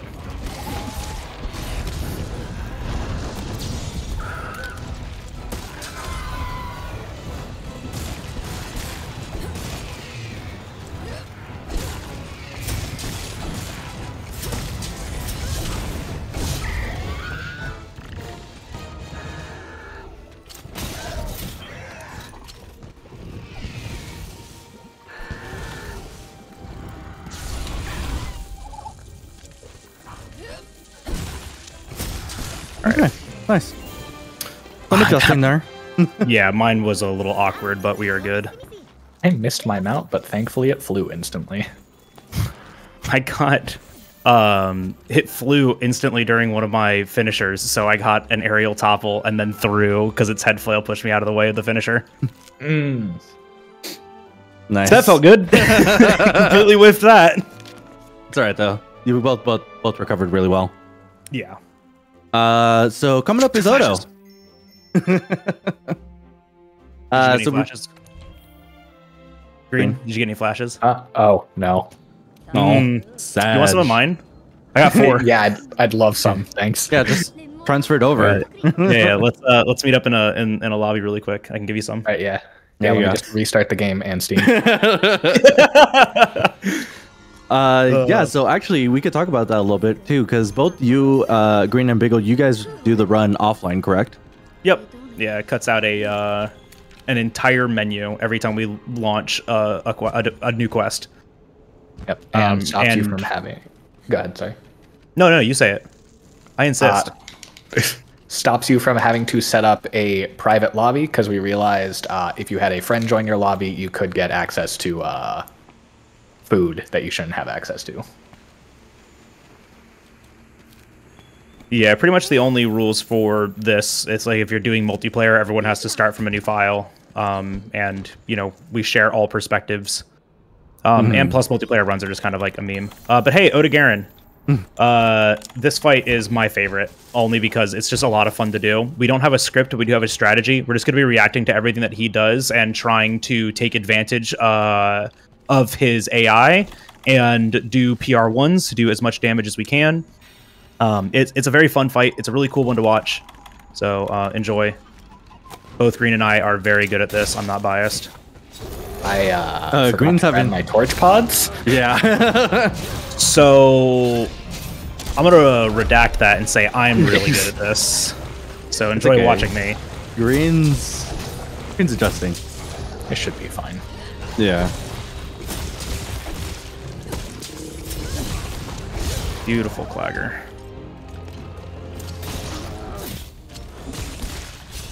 Remember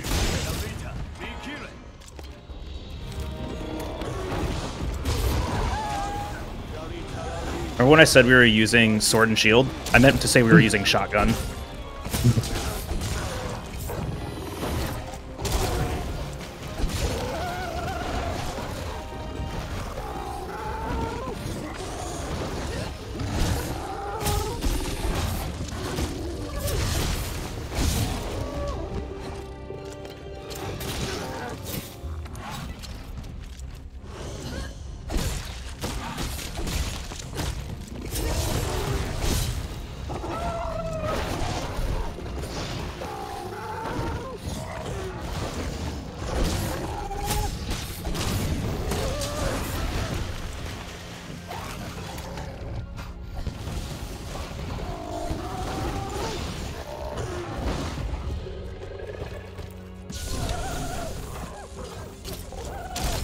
Beautiful. Nice.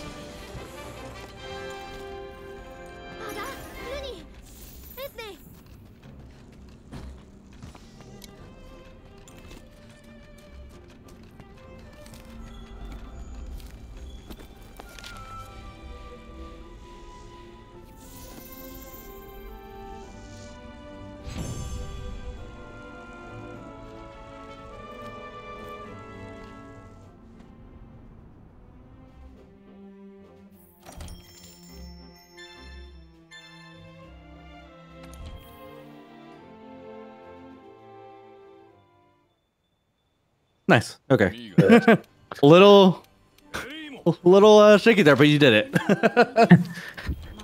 This is why we pick up our rocks. Yeah.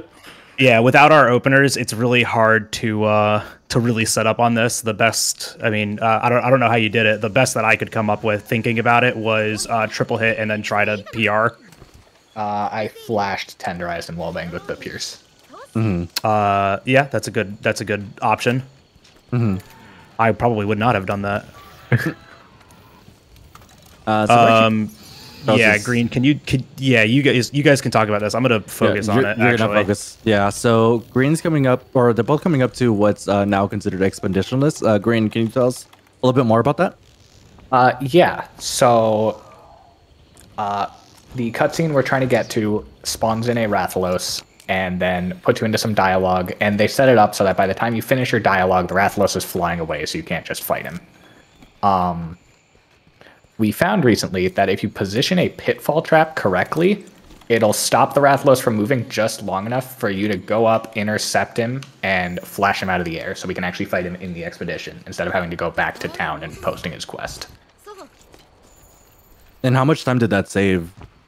A minute or 40 seconds if you get a bad track pattern, because it does mean we don't unlock a camp that makes one of the track patterns faster. Yeah, so Biggles already set down the trap. He has to rush over to Rathalos. You'll notice on the right side of his screen it says Rathalos has fallen into a pitfall. Now Biggles is gonna have to run up, and as soon as he gets to the top of here, he's gonna have to flash Rathalos to make sure he stays back down. Nice.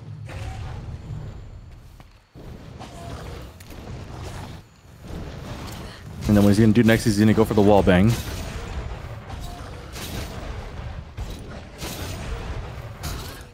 And then we have a neat little environmental trap up here, which is a waterfall. Right now it's built around a dam, but we're going to put some barrel bombs and then run away. Because one thing that can happen is you can get stuck into the waterfall animation, and you're not able to drop here quickly enough. And we want to try to get here as fast as we can, so we can go ahead and get set up with our script.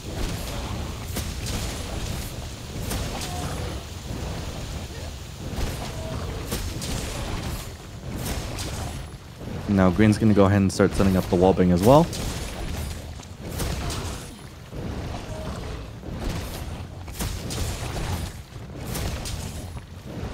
Nice.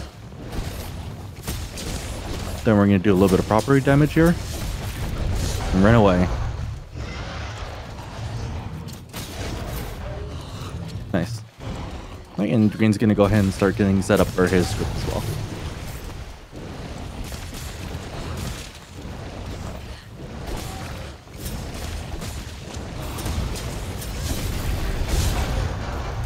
Another thing to note here is that we could have an invader, just like we talked about before. Anjanat sure does just love showing up here.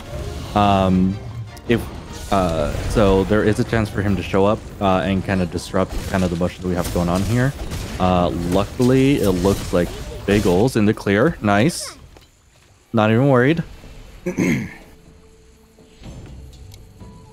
Perfect. Yeah. Expedition Lotus. Feels Love really it. good. Yeah.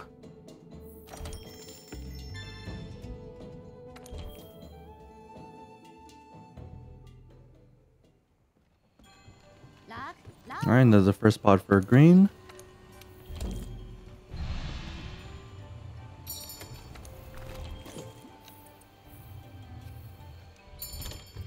And green set too. Nice, well done. Congrats, you two. So now we're going to go into Diablos. Diablos is really interesting. We do have to watch out for some AI here in the beginning that's going to set us up. He could either do one of two things. He could do a running animation towards us, which is actually good because he'll get his horn stuck into a boulder that we have there and gives us an opener. Or he could just disregard that and dig a hole. Diablos' whole shtick is diggy holes. So what Bagel and Green are going to pick up are called easy screamer pods. What that essentially does is that once Diablos digs underground, we go ahead and shoot that, and it causes Diablos to kind of get stuck in the sand when he's trying to come back up, and it gives us a little bit, or it gives us a opener for damage as well.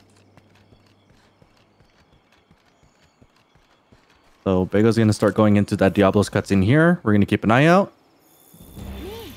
And nice. So now Diablos is going to get stuck there. And Bagel can start getting set up. We're going to be looking for some leg topples here. That's going to be the one things that we're looking out for. Nice.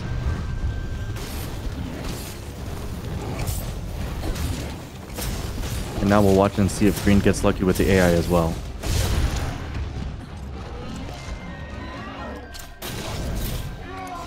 Nice.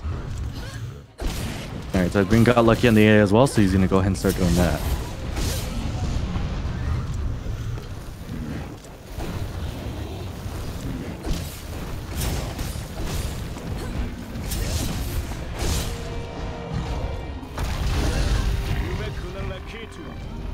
One thing that Bagel and Green are going to have to keep an eye out for, though, is when they decide to place down the trap, because Diablos can break the shock trap that's placed down.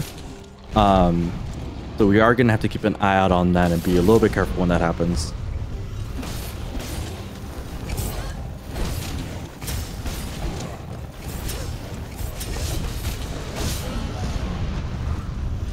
So as you can see, Green's Diablos decided to go underground, so he decided to use that screamer pod. And now Diablos is kind of stuck in his own little trap. I'm pushing my Diablos into a transition zone. Oh no! Oh, it's running out. Like, we're good. We're good. It's back in the zone. Tail attack? That's not tail. No.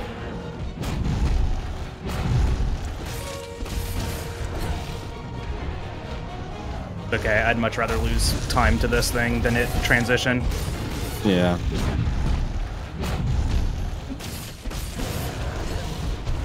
This actually works. Perfect. Yeah, Green has had 2 dig attempts. You've had the 1 so far. Yeah. Ooh, there's my pod. Nice.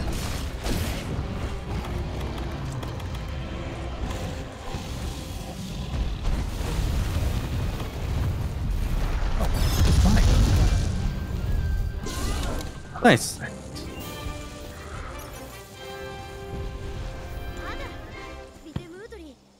You're fine. Heart attack. And there's Green. Well done. So it's always sketchy trying to trap Diablos. We want to make sure that we're trapping him during an animation, because if he digs when we place the trap is broken. Just gone. It's great. When I first started speedrunning this game, I had an attempt where he did that not once, not twice, but 3 times, and I ran out of all my traps, and so I had to cap him, or I had to cap him with a pitfall. It was really funny. It was like one of my earlier speedruns. It's a great clip.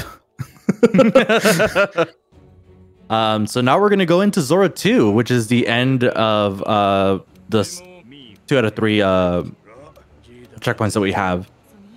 It looks like Bagel's a little bit ahead of the lead right now. Just sad. But now with Zora 2, remember those magma cores that we decided to ignore in the first attempt? Yeah, now we actually get to do damage to those.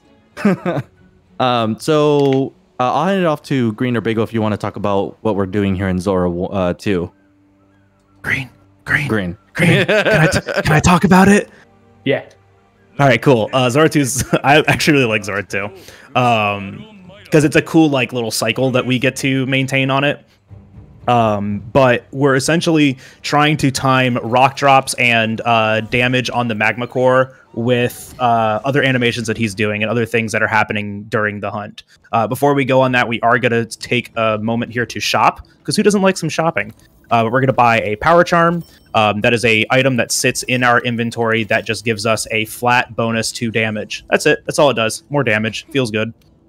There's no like personal like character level ups. That's the closest thing we get to like leveling up on a character level. Everything else is just always our equipment. But immediately in here, like Johnny was saying, is that we are going to damage the magma cores, but we don't want to break them. Breaking them slows Zora Magdaros down, so we're only going to deal as much damage as we need to. But you can see the stalagmites and the stalactites that we're going to be dropping onto Zora Magdaros while we go here, and like it's super awesome how they do this. There's just bombs attached to that. They're just like, yeah, how do we drop this? Let's just strap some bombs to it. How they got those up there? No idea. Yeah. I would have loved to have seen the preparation for that. So magma cores are interesting too. It's one of Zora's ways to fight back. They have 2 small patterns and 1 big, and we're gonna have to adjust to how they explode. So you'll see me do some weird things here. This is a big explosion, so we're just gonna get away from it for right now. And we know exactly how many PRs to do to the magma cores, so I want to get 3 PRs here first, and ideally I get them before the next explosion happens. I'll probably have to wait till after.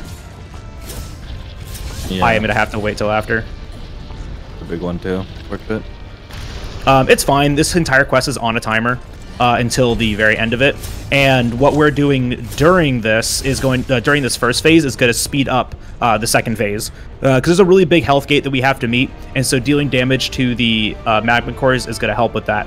SNS is the best weapon to do this with because of how this game works with part break modifiers.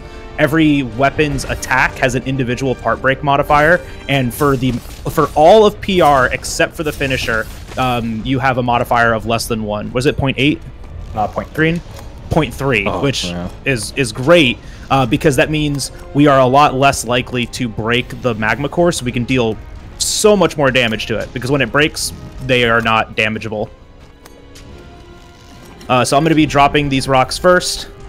I hit the one behind me, just taking advantage of some hitboxes there. Fall down here, hit this. I'm going to let that finish because I always get hit by it. And we want to do 5 PRs to the second magma core now.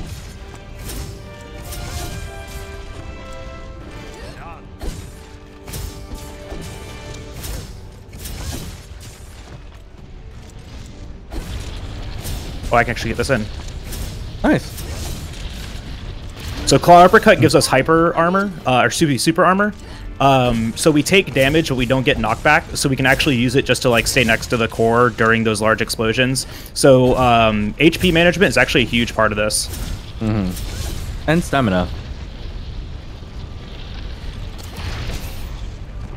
And what's really nice is that we do have the Defender armor, so or Guardian armor, I should say. That gives us 3 levels of health boost and 3 levels of Divine Blessing.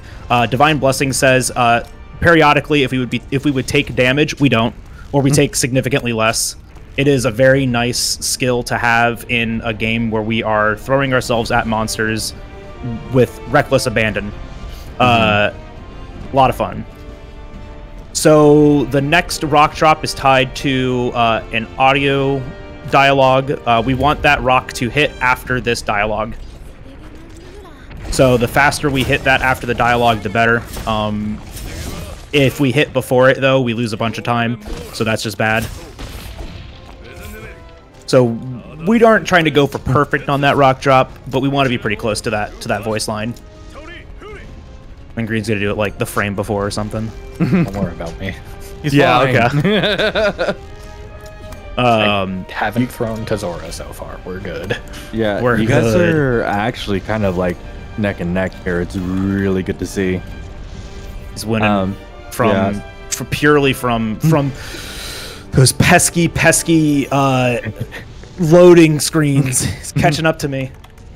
So they do have to be careful around here because the hitbox on this stalagmite might. Yes. Tight to the ceiling. Mites are on the ground. There you go. Thank you. Science. You've Science. learned something today from the geologist himself. I hope everyone was taking notes on that because there's a quiz later. But yeah, so we have to be careful with the hitbox on this stalactite because if we, decide to shoot our slinger burst a little bit too early or anything like that, it can cause it to drop sooner rather than later. But luckily, both Green and Big Ol got that down to a T. So now they're gonna start getting set up for Nergi's arrival here, and we love giving Nergi gifts in the form of bombs. That looked okay. We'll see. That looked a little close. I usually like to put it on the rock, not between them. So we'll see what happens here. Yeah, because Nergi does land on here. If he lands on the rocks, they do explode. Oh, you're fine. So we are trying to break his horn here, though. Yeah. So with the rock explosion causes a knockback, we're gonna get ready for a wall bang here. Well done. And then we're gonna tenderize the head so we can weaken it.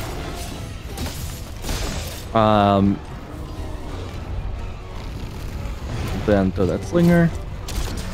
And you should see a horn break here. I'm playing with my camera like that. There you go. So yeah, that horn break is essential because Double! Nice. The swag double horn break. Alright, go ahead. No, you're good. So yeah, we need that horn break because later on in the run, we're going to be looking for Elder Dragon tracks, including Nergi's. Without that horn break, we lose. We actually have to go through an expedition to gather more. That actually loses us quite a bit of time. By the way, say hi to Rock Friend right here. Looks pretty neat. Rock Friend. Bagel, do you want to talk about Rock Friend really quick? Shout outs to GJG98, a Hat in Time speedrunner, for finding this casually. For some reason, while Zora Medros is standing up, this rock does not break. After extensive testing and a lot of... no, that probably doesn't work. This is still damaging him. I got fast stand.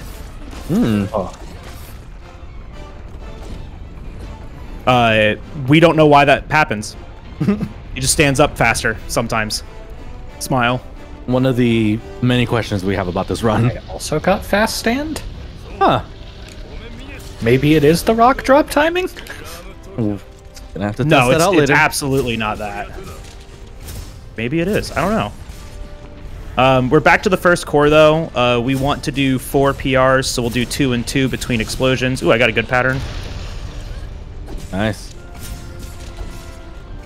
Green also got a good pattern. It's always really nice when you don't have to stop your PR. Feels good. Shout out to one of our hits doing 69 damage, too. It's pretty cool. Nice. And then now we're going to the last magma core, and so this one's cool. So we can technically break this one, but we want to do it after a certain point. If you break it too soon, you do kind of mess up Zora's AI going into the end here, and we're trying to make sure that we phase out of bounds instead of are brought via the Wing Drake to phase 2. And what I mean by that is that this cavern that we're in right now is like a hole in Zora's back, and he's going to stand up, and this is going to close. And if we end up out of bounds before that Wing Drake transition, we actually end up on the left side of the barrier instead of the right, which is very important for us because it's closer to where we want to be. Mm-hmm. So I'm just trying to push myself up into the corner here, still doing PRs because it's still damage. I'm going to stop doing them now because I actually have to watch out for this last core explosion. I think it's going to happen while I'm phasing out. There we go. Oh, All yeah. right. Yeah, so now as you can see, Bagel's on the left side of the barrier, where usually you're on that right side. So it takes a little bit longer to get here. And so now we're in phase 2. We just have a little bit more damage to do, but we're gonna start shooting these cannons. So the way that this quest ends is we need Zora to get to the barrier so that the barrier's defense health shows. Zora can be flinched out of this, but if we shoot the cannon early enough, he doesn't flinch out of these first couple of steps, which is nice. So we can shoot those cannons, and he will progress normally. When that happens, the NPCs start loading up the other cannons, and we load up the third one. And then we're just going to come right back down here after we shoot our Dragonator to get the last couple of hits. Ideally, this is done in like 3 cannons. So we've already shot 2, so let's see if we get it in 1 more. Normal is 4. And if we didn't get good damage on a Magma Core, 5, sometimes 6, but with SNS, 6 shouldn't happen. 5 is usually what happens.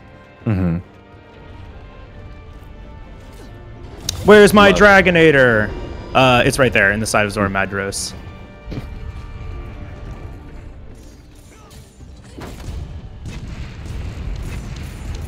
Alright, I got 4 cannon. Nice. Yep, 4 cannon.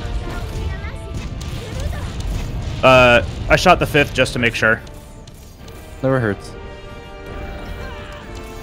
And then now we wait, and you just wait for 8 seconds here sometimes for no reason, and you just I didn't lose time. Let's go. Hey. Yay! We got a good camera shot at the end too. Green had to do another cannon. I just shot it to make sure. Yeah.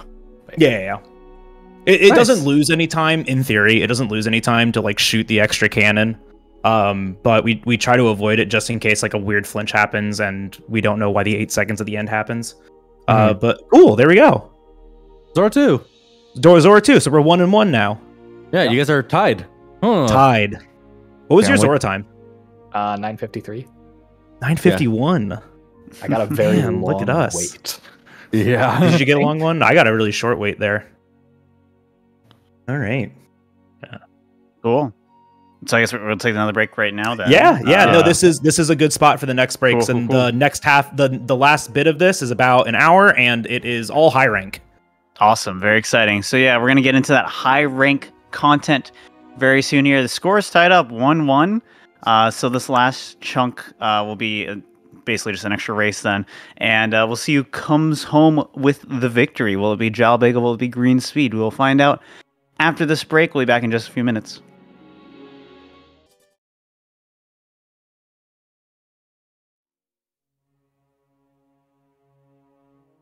Hello and welcome back, everybody, to the GDQ Hotfix. I'm your host, Etchi. We are now in the last chunk of this Monster Hunter World Xeno% race. Again, Xeno%, just a base game speedrun to beat Xeno'jiva, the boss of the game, and we'll see credits and yada, yada, yada. We're at a very tight race right now. It's currently 1-1. We've been breaking it into chunks. 1-1 Jal Bagel, 1-1 Green Speed, so they're dead even. This is the race to decide it all. I am so excited. Before we get back into the run, just want to make a couple quick announcements. One is that your subs, your Prime Gaming subs, gift subs, and bits cheered on the GDQ Twitch channel help support Games on Quick Hotfix. If you enjoy watching speedruns daily, consider subscribing to the channel. Also, Unapologetically Black and Fast will be back live on January 17th and 18th. Come celebrate by watching a weekend full of speedruns and Black Joy. Use exclamation point UBAF in Twitch chat for more info. And let's go ahead and count back into the run. Yeah, so Bagel, are you ready? Yes. Green, are you ready? Yes. All right, this is all for the marbles here. Tied. So on go. 3, 2, 1, go. Gotta mash here. And Yeah, that's make a sure you lot. hit circle too at the very end. I don't know if you guys noticed that, but we have autosaved turned off. So we don't save, so it saves time. All right, cool. So we're heading into high rank. Green, do you like high rank? After this quest, yeah. That's fair. We are switching back to Switch Axe for the next 2 fights. I'll be using it for 1 more. Green will be switching back to SNS after 2. But this is now high rank. We are in a very different kind of game now. Monsters have more health. They deal more damage. We now can actually cart here. Defender is the Guardian armor is not end all be all, so we do have to be careful about how we do these fights. Right, like we're wearing the bone chest, so we're already losing out on like was it 60 defense right there? We get a lot from the 30. We get a lot from the Guardian, the Guardian armor. But this is high rank Pookie. Yeah, there's a script here probably, but it's switch axe, so we have to deal with RNG from blast proc. So ideally, we're gonna get 4 ZSDs in, and then we're gonna go for a trap, and we can usually clagger lock him and then take advantage of stealth at the very end. But while we're doing this, we do have to start gathering tracks. Johnny, while we do this fight, can you talk about tracks? Yeah, so one of the new mechanics that Monster Hunter World introduced was track gathering. Essentially what it is that you gather enough tracked points, either footprints that the monsters left behind, or scratch marks or whatever have you. You gather enough of those and you find out what the next big monster you have to fight. So during this time, there's some big pink monster that we have to fight later. So right now, during this expedition hunt, while we're going after Pookie, we're also gathering tracks here. Spoilers, it's for Pink Rathian. Whoa, spoilers. Whoa. And she hasn't gotten that far yet. Oh, no. I'm sorry, actually. Hey.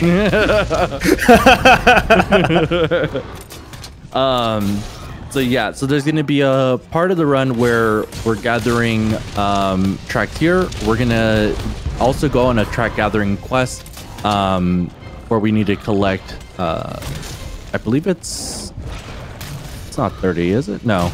Yeah, 30. 30. Yeah, I got my numbers right this time. Nice. So we have to gather 30 tracks total. I believe Big O's mentioned this earlier that the tracks are already predetermined. Usually on the run there are RNG, either 1, 2, or 3. But for the sake of the race, we had the runners have the consistent tracks. Yeah, we're using a practice tool to make sure we get the same RNG as each other, just so nobody wins this because we lost a minute and a half on tracks. Because that can happen. Oh yeah, it can and will. But yeah, that was Pookie right there. Did any of you get the sack, by the way? I got mine. Hey, I got nice. multiple. All right, we're good. Cool. So like we mentioned earlier, the Pookie sack that we need is actually for the Palico weapon because that does do poison damage, and Xenojiva is very weak against poison. So luckily they did get the HR sack. If one of them didn't get it, they would have to resort back to the low rank one that they got. But we don't have to worry about that. So now we're gonna go on the track gathering. Damn, I didn't get it. You didn't get it. Man, neither of us are gamers. There's a menu buffer that you can do right there. It's RNG. So yeah, we're going to be using these expeditions to gather the remaining of the tracks. You see this mining node that absolutely shouldn't be there. That's telling us that we are using the practice mod. So it does invalidate our runs. And we are explicitly doing this for the purpose of the race. We want to explicitly say this, that this mod is not allowed for the leaderboard. So if you do decide that you want to come and learn this game, do not use it. Because it will invalidate your run. And if you do practice, if you do use the practice mod, it is always healthy to check and make sure that it is disabled. But yeah, tracks, under normal conditions, there are 4 monsters and 3 patterns for each monster, so 12 patterns in total that we have to memorize, and we just have to identify them the moment that we get into a quest. Fortunately for us, we know that Pink Rathian is going to be pattern 2, Kushal is going to be pattern 2, Teostra is going to be pattern 1, and Valhazak is going to be pattern 3. So we just know that because of the seed that we're using, air quotes seed. Yeah, we just know that. So they're gonna make sure I didn't miscount. No, that's fine. So yeah, so for this instance, pattern 2 does have 100 or 18 sets of tracks that you have to pick up. You only gather 17. It's faster. You only gather 17 because you do only need to gather in total 300 or 30. I keep doing it by the points. You're fine. Yeah. So in this next run, they're actually going to be doing this really neat trick, which is going on a quest. It's the Pookie Pookie ambush quest that starts off here. We don't have to finish the quest. We could just return from the quest, and it'll still count towards our track total. So now you're just going to see Bagel and Green go through it again. But this time they're only going to be gathering 12 more tracks here. 13, but yeah. 13. I did see a question earlier. Somebody asked, and I wanted to talk about it now. Somebody asked why switch back to Switch Axe. And the simple answer is yes, it is faster. The more complicated answer, I'm on 5, is it has to deal with how we can script the monster with this weapon. The script for these fights with these weapons are in fact faster. I'm on 7. Yeah, 7 before you make the turn. 8, 9, yeah, 10, 11, 12, 13, yeah. So the script is faster, and it's a lot more consistent with Switch Axe than it is with SNS. Not impossible, just faster. Mm-hmm. So you may notice that our target monster progress bar there wasn't filled up. We're actually going to get the last 4 points that we need from the next hunt that we do. Green, you want to talk about Anjanath? Yeah. So this quest, similar to the first Anjanath, on Bagel's side, we're going to be Clagger locking with ZSD. Unlike that quest, though, we don't have a boulder to get our lock back, so we are going to have to use an extra pitfall trap for that. The interesting thing about this hunt is we're actually going to abuse stealth AI. As long as Anjanath is stuck in his searching AI, after every Clagger, he's going to back up and try to roar. As long as we flinch him again before he roars, he'll stay in stealth AI. So we can use that to basically guarantee he doesn't do any weird movement that'll make our ZSD finisher miss. Yeah, so the script is faster, Forehead. Explanation will make a lot of sense here when you see actually just how well we can lock down this monster with this weapon. Mm-hmm. And, you know, I apologize when I say, well, the script's faster, and that's why it's faster. Mm-hmm. But when you see it, it does make a lot more sense. I got good spawn. I got bad spawn. Let's go. Yeah, so the good spawn is that Anjanath will be really close to us on our left. Bad spawn is it's going to make its way into this area, as you see on green screen. So now he's going to bait it over for the pitfall. They're going to start setting up.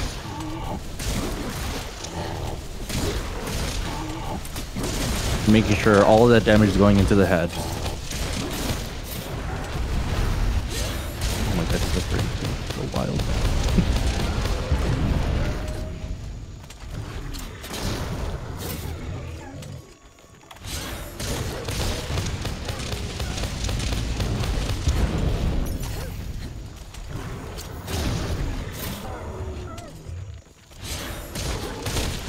Ate by the lilies.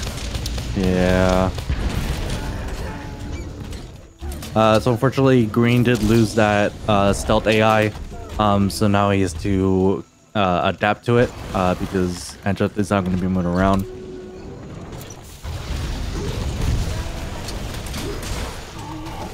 Hey, can you pre-trank on the pitfall? If you know your damage is good. Okay, my damage is good, but I accidentally just did that. Oh.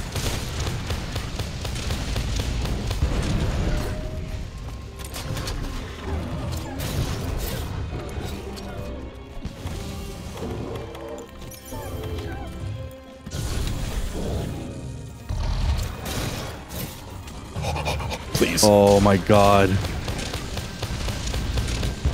No! Alright, well that's unfortunate. Yeah, so I have to slay this thing. I made a mistake, and we're gonna lose a bunch of time. With the Thunderbugs, do you not have an extra trap? No, trap tools.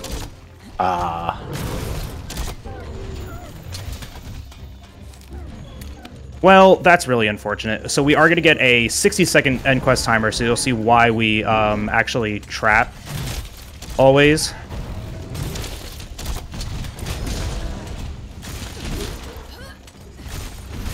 It's unfortunate. Man, he is pulling me very far away from everything. Can you stop, please?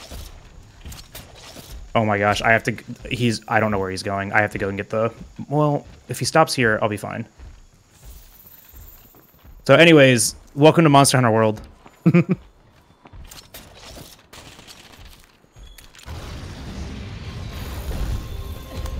Can we not be on this vine?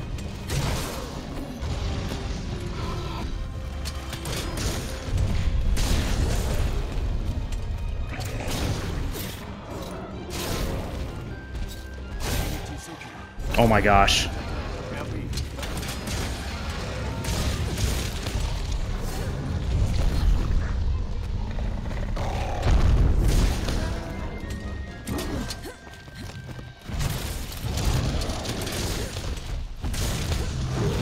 And you may be wondering, why am I not just doing the thing that I did earlier to him? It doesn't work anymore. Alright. I'm finally done with this quest. Yeah, that's right, because I didn't have... Remember, I already used my extra? Is that what it was? Because it would have had it. I would have... Yeah, I didn't have an extra. How did that happen? Did I just not craft one at some point? I don't know. You know what I'm gonna do though? I'm gonna go grab extra stuff. Yeah, no, it's a really big time loss to not get this stuff. So now I have to wait another. So in addition to having to hunt that monster down to 0, I now have to wait an additional 40 seconds. So Green's just gonna do Pinky, and by the time I get out of this quest, joke's on him. I'm gonna have backups. Not one, but 2 extra backups. I have 6 tranks now. What are you gonna do about that? I can't compete with that. Yeah. There you go. Maybe that's the game-breaking strat we've been missing. Use trank bombs on the Elder Dragons. Yeah, honestly. Let's capture him.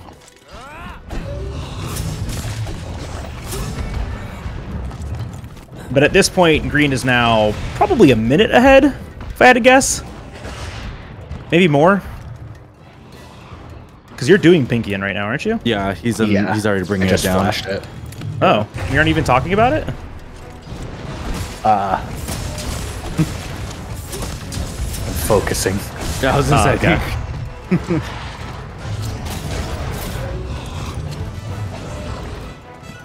Okay, it should be easy from here.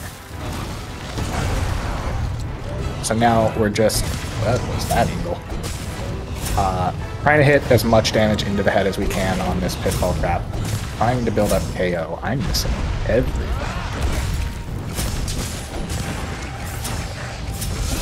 I have to get a Clagger here. I can Slinger Burst a bomb pot into the head before grabbing the Clagger just for a little extra damage. Try build up some KO here.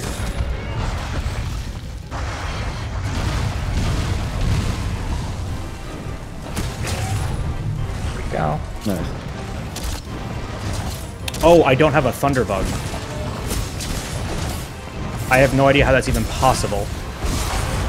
So I have to cap with a Pitfall.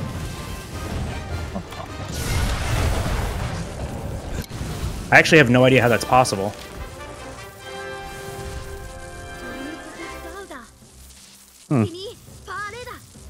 Alright, well.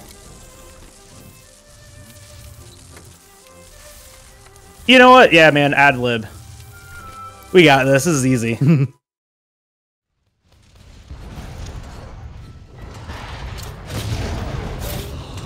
The script's harder than ad libbing anyways, so.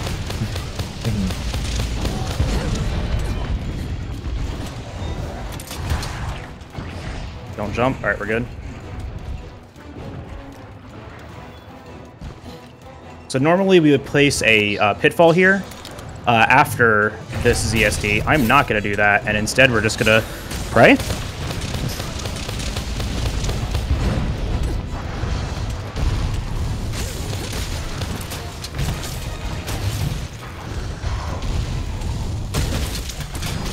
Oh my gosh.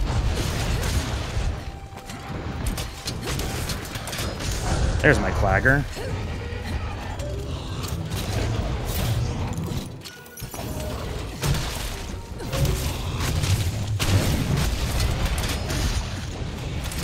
Ow.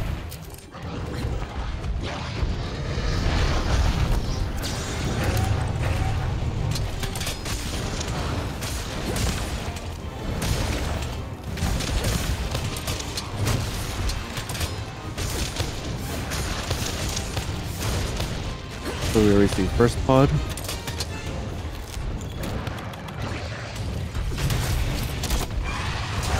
I am gonna wait till I see my second pod because then I know it's cap ready. Just stay in the air one more time so we can do this.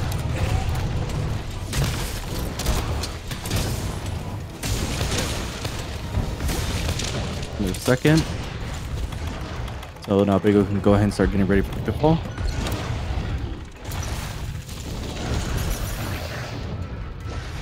Don't back up, don't back up. All right, good. Nice. And no. All right, as far as ad-lib Pinkians can go, that's pretty good. Well, that was really, really good. Pinkin can do this really fun thing, and when we say fun, we mean, which is it does runnies, and it'll run back and forth, which has happened in runs before, and we hate to see it. Yeah, just out of Thunderbugs. Did I use 2 traps? No, I only used 1. I just don't think I had. Yeah, I don't think. I think I skipped. Oh, because I already used 1 extra and not sell. We want to take all. Thank you for paying attention. Did you not grab one on Palumu? I didn't grab the one on Rathalos. I should have grabbed that one, but I skipped it because I forgot that I'd already used my extra. So I only had 1 extra, which equated to 0. I think. I don't know. I really don't. I mean, it mathed out to where I didn't have enough, so somehow I did. Math. Oh well, it happens. And what's really funny is that that's all because of Juratotus, man. Always blame the fish. It's always the fish's fault. Yeah. It always goes back to fish. So now we're going to be doing Elder Tracks here. We're going to actually be doing them in a specific order for speeds because of the way that we menu through the map. So we're going to be doing Kushala first, then Teo, and then Val. Like we mentioned earlier, these are already predetermined tracks. I believe it's 2-1-2? 2-1-3. 2-1-3. So we're going to be doing those. And then at the end of Val's, we're actually going to be flying back over to the Elder's Recess to meet our good old friend Admiral, who will like to talk about Nergigante. Yeah, so when we get to Elder Recess, when Green gets to Elder's Recess, you should absolutely talk about that. Yeah. Oh, this is great. We're staggered just enough that I can help explain Elder Dragons before Green does them. Perfect. Yeah. This is all planned. Yeah. And then Green's going to throw to Xeno, and I'm going to have BTT Xeno. I'm going to have like the best Xeno time ever, and then end up winning. Yeah. This is all planned, guys. This is all scripted. Whatever gives us more Monster Hunter content, I'm here for it. Let me say. Okay, so we're both going to triple cart to Xeno. Got it. Triple cart from here on out. So now Green's going to start making his way over to the Rotten Vale to get the last set of, well, the second to last set of Elder Tracks, which are Valzak.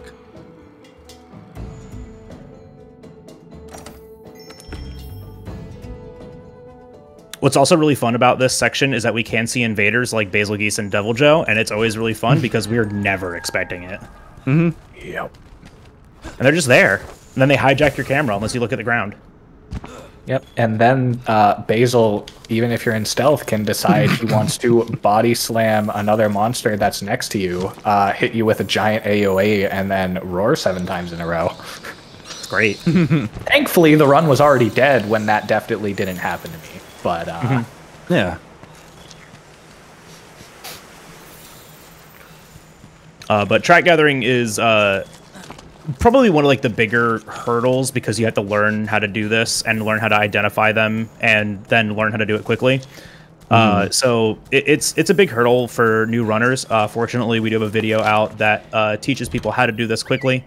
So you can find that, and the guide also works really well if you're playing casually. So if you find yourself returning to World, like Capcom told us to, right? Make sure you listen to Capcom.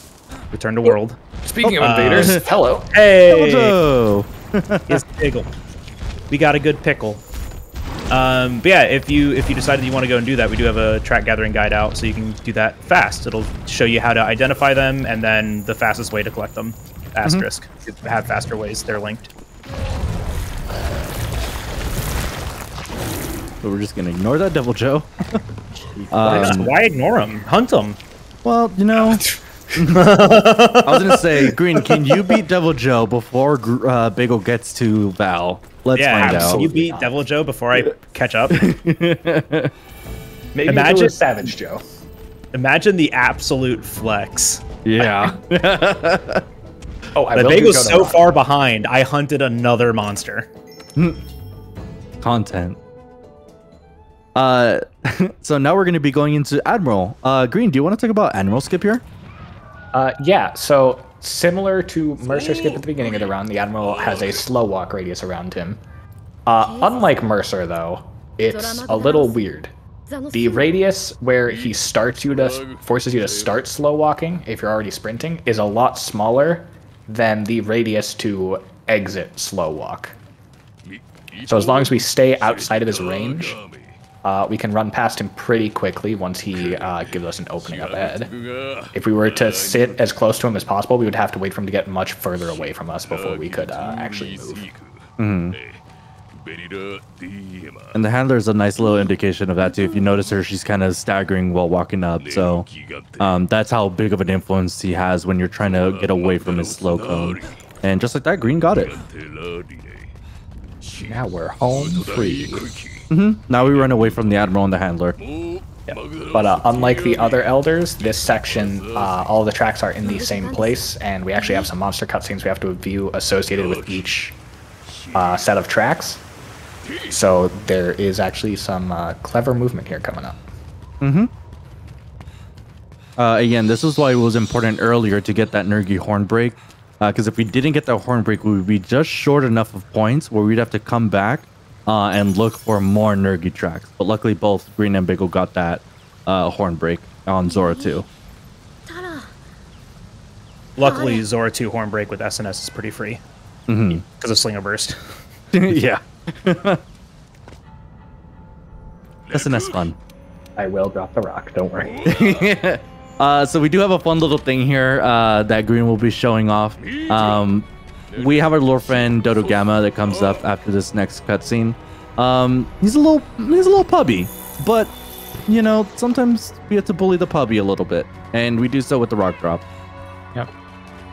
But before we do that, after gathering these spikes, we're gonna view a cutscene for Uragon. And as soon as the cutscene ends, he's gonna roar and try to stagger us, and that's really annoying. And so we're gonna try really hard to time a dodge for this roar, or we can just walk backwards and get outside the range. It really is that simple. Just go back. I feel attacked. Now, I picked up some rocks for a special reason. You can see there's a set of spikes on the left, and I'm grabbing this set of spikes on the right first. And then after grabbing this set of spikes, I'm going to dodge into the cutscene trigger, which will warp me to the second set of spikes. But now the monster's here. We can drop this rock on him to stun him, so we can pick up the spikes. Hey, Green, how much? 4 seconds. I was going to ask, how much time does that lose? It loses time, but it's funny, so I do it in marathons.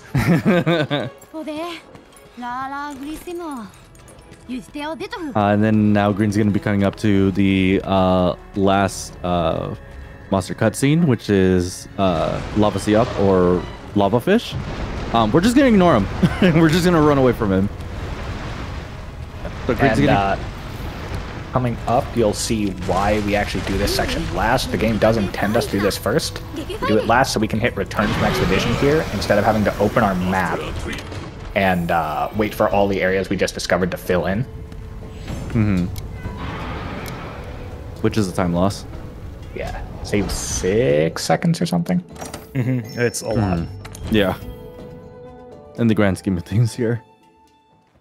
So this is actually pretty neat because we were supposed to talk to the next couple of NPCs, and then they would tell us, hey, go find these monsters. We already found the tracks for them, so we're just going to completely...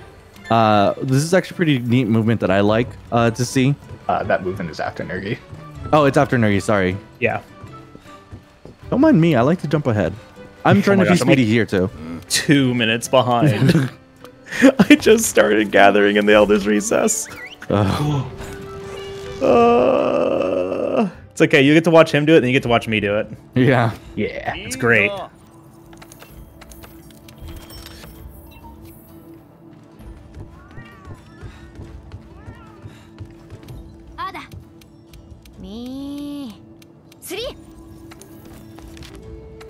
So up next is Nergigante. The script for this guy is a little weird. We're going to be trying to alternate spike breaks on his head with claggers. However, his part break thresholds get a little weird at the beginning, so we have to vary our script a little bit depending on if we get a horn break or not in Area 1.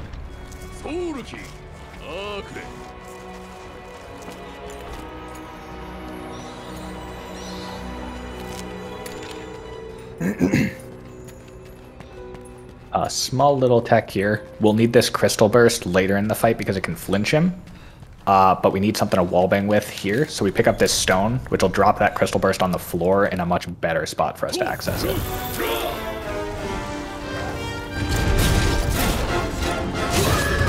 I'm almost done. So we start out with one wallbang, full uppercut, and a tenderize. We'll weaken the head and drop a thorn pod that we can use for a second wallbang and to build up a KO.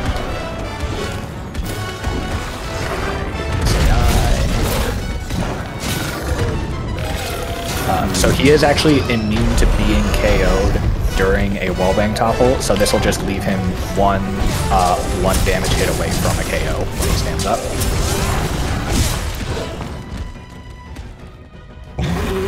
We need one normal hit to get this weird head flinch out of the way, and then one shield bash gets the KO. And then now you're going to keep an eye out for that horn break, correct?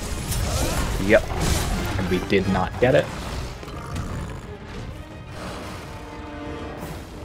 And I actually have a very... This should be okay. As long as he has spikes on his head, I'm okay. I'm okay.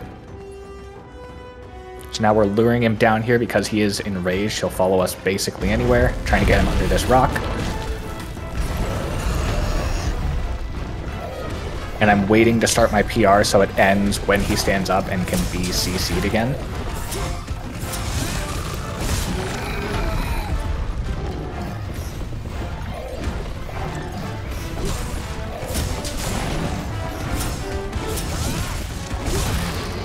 Nice.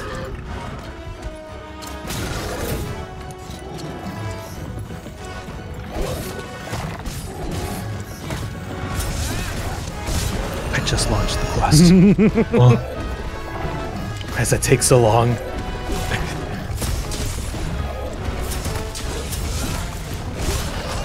Alright, so now we got that weird little head flinch, so now we'll drop the second rock on him.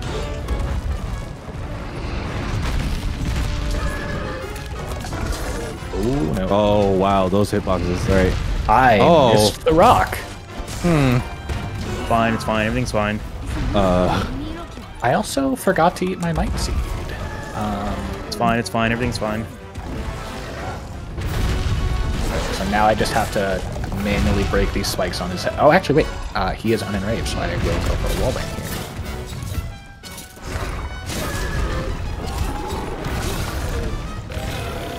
I almost got the bad opener where he misses the wall. Oh. Almost. Unfortunately, did miss that wallbang, so this is going to be weird.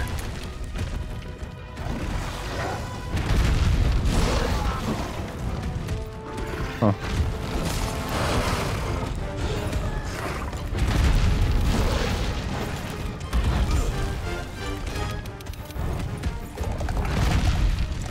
Now Biggle's gonna be looking out for that horn break as well.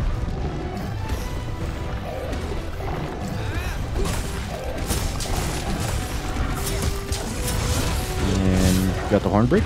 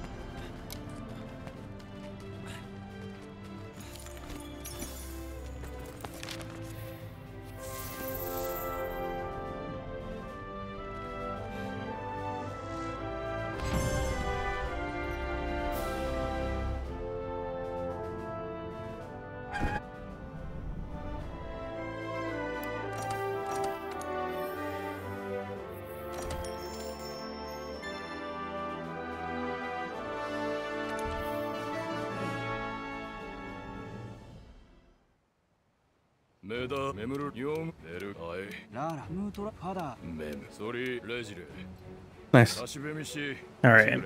Not great, but good enough. Green, what happened? I missed the rock. Uh-oh. Yeah, the second rock just... And the wall bang. Yeah. Huh. Yeah, I missed a bunch of my PRs, so... Yeah. It was focus time. Like when we have to do those fights and we lose script, we really have to pay attention because, especially like monsters like Nergi and just the rest of these Elder Dragons, they can cart us, so we do have to pay attention. So apologize for serious time every now and then, especially during these hunts, because we will get quiet. It is all good. Don't worry about it. Yeah. Oh no, I mean we're gonna do it anyways. Even if you were like, no, you need to keep talking. Like, We're like, no. Absolutely not. Yeah, it's really funny because I'll get into runs, and if I'm on a good pace, I close chat. Yeah. It's fun. But yeah, so that's Nergi. Now we're going to be heading into unlocking the rest of the Elder Dragon hunts that we're going to be needing. Like I was mentioning earlier, because I was being a little bit speedy myself. What's a really neat thing here is that now the game's asking us to talk to the 3 NPCs that we've been talking to before, the field team leader, the research base NPC, as well as what's that third one called now? The Huntsman? The Huntsman, thank you. Huntsman, it's FTL, and 3rd Fleet Leader. 3rd Fleet Leader, thank you. So the game wants us to go talk to them, and then it wants us to go and gather the tracks for the Elder Dragons. We've already done that. We've skipped over that. So now the game's like, oh, well, now just, you know, turn in those tracks and go talk to them again and find out what monster you're going to be hunting. So that's what Bagel and Green are doing now. Green actually went ahead and also crafted the HR Pookie weapon for the Palico that he's going to be using during Xeno. And he also, and both Green and Bagel are upgrading their SNS to its final form. Strongest weapon in the game. Strongest weapon in the game for the base game. So first up is going to be Teo. Teo's a little tricky.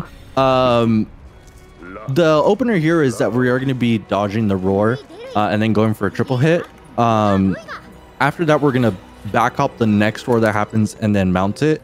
What's really neat is that you can, once you get the mount on Teo, you can drop the mount and then flash it out of the air. And then just like any of the monsters that we flashed before, it gives us that time to go for a topple. And then after that, we're going to start alternating our claggers just like we do with the other fights, as well as go for head topples.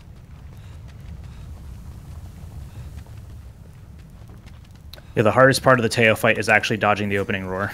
Okay, fight's easy now. Yep. Yeah, so Green was able to dodge that roar, so he's good. So now he's going to go triple hit for the wall bang. Or go for the triple hit. Back off that roar. Nice. And then the mount. Perfect. Look at that. Okay, fight's easy now. Guard slash.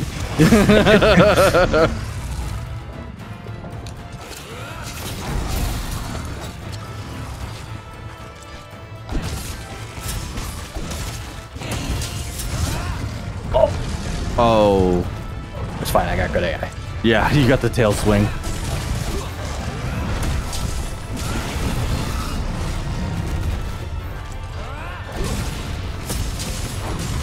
Oh, I made up that much time?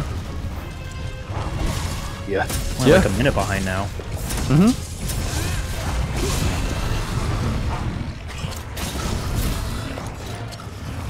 One thing to note, too, is that Teo's den is a lava bidet area. There are some attacks that'll cause the lava floor to just start shooting up, which can disrupt the pseudo, well, or I guess it's a full lock. No, it's a full lock. It's a full lock. Yeah. Yeah. The only way we lose the lock is if we make a mistake. Or one specific attack. All right, fight's easy. Hey, look, it's the one specific attack. Yeah, so unfortunately, Green's PR did go to the wing there.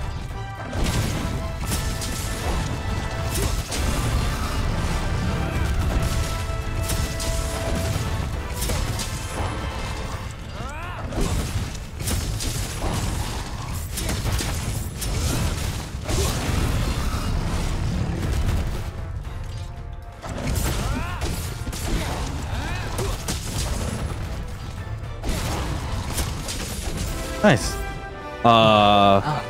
Hold on, I'm kind of curious now.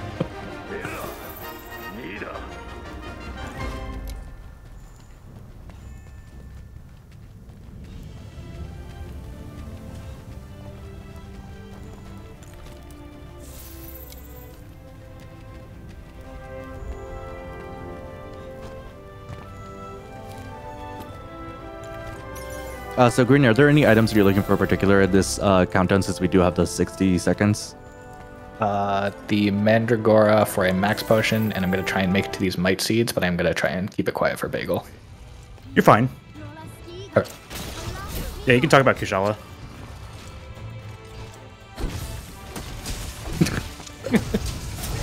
Val? Whatever it is. Yeah, so this next fight is annoying. It is not a full lock, it is a pseudo lock. The monster has a body-wide flinch threshold that takes priority over every other form of CC in the game.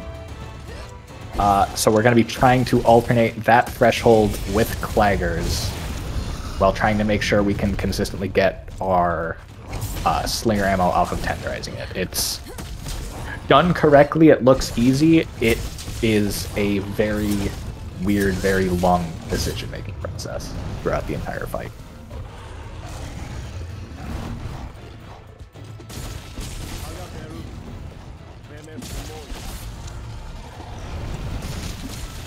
I missed my last PR finisher. Yeah. No.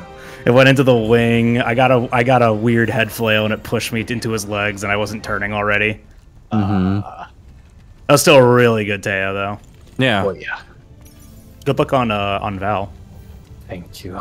I'm about to get to the meme. It's happening. I forgot to eat. Oh, you'll be... Dash Owl back to the camp. At this point, I think it's faster to just go. Bunga bunga. All right. So you can Slinger Burst to break vines. Fun fact. You can do that? You can do that. Raise your hand if you just learned that.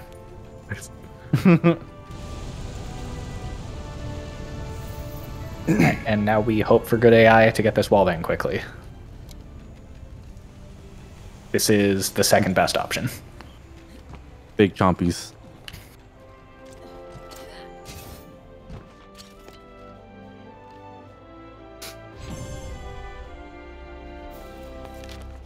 Green, did you talk about effluvia? No. Okay. This smoke coming off of his body and will also be generated from his attacks is just constant tick damage, and if it ticks you enough, it will cut your maximum health in half. This fight is one of the main reasons we gather max potions, because most of the time, even if you're playing well, you're gonna need at least one heal in this fight. That's not good.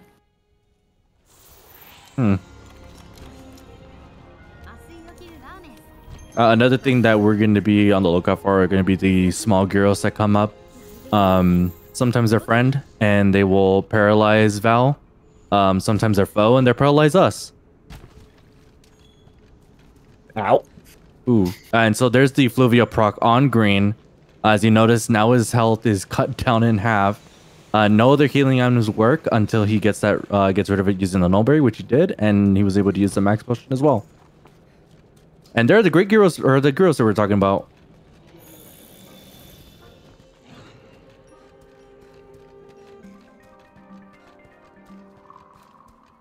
And they paralyzed Val.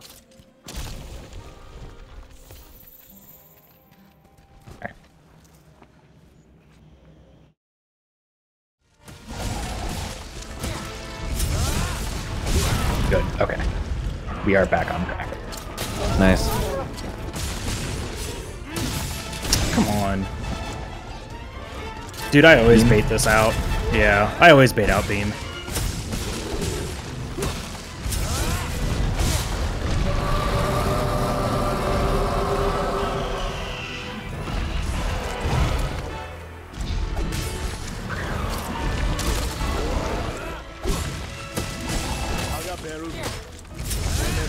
You're fine to keep talking though, like when you need to.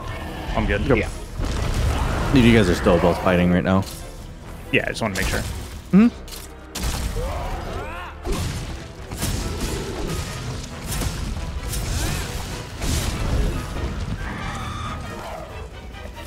So the main reason these claggers are important is clutching on and doing this tenderized attack with the sword and shield does drop piercing pod, which is what we're using to kind of shotgun him and get him into that flinch. Like that. Yep.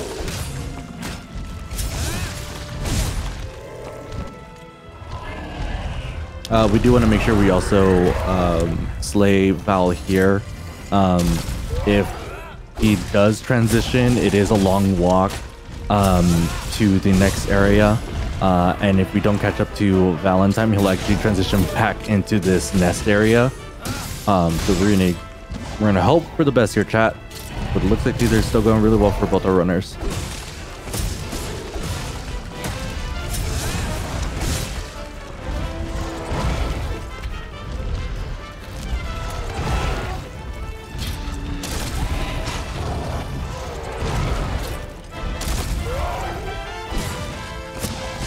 Nice. Well done, Green. Yeah.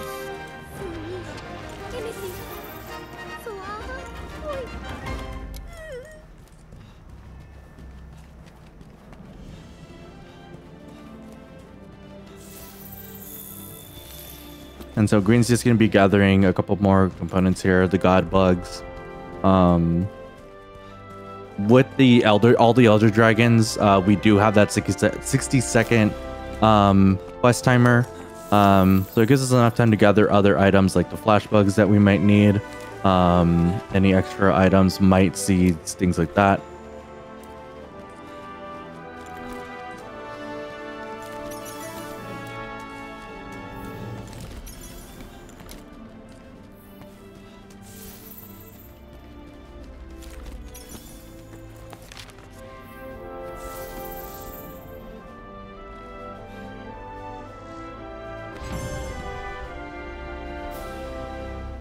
Bigo's getting really consistent with his claggers.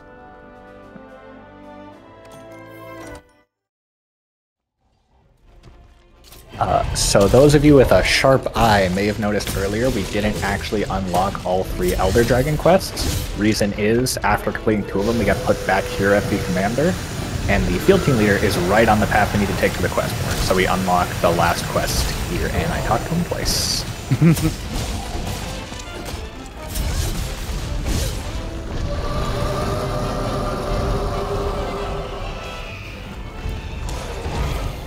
So now Green's going to start going into Kushala Daora. Green, do you want to talk a little bit about Kushala? Yeah, so Kushala is the only Elder Dragon where, if we do it right, he does not clagger, he only has a head topple. The rough part of this fight is the opening wallbang. After that, the only thing we really have to worry about is accidentally dealing too much damage to the head. But as long as we track our damage his AI will never be a factor in this fight, only our timing and positioning will be. Mm-hmm. And Bigo's now done with Val. That's pretty good. Yeah. I had to rush 2 PRs because I thought I was going to overdamage. So I think it came out a little bit slower. Mm-hmm. So Green flinched pretty early in the slinger burst. Gotcha. So Green's now going to start with the opener here. Ooh, that was Yeah, he still got it. Interesting movement there from the monster, but he still was able to get that wall bang. So now he's going to go for the... start going for the full lock. Nice. That was the easy one. You really can't over damage on that one. Sub 5, nice. Oh my gosh, 4 decorations, help. Sell them all.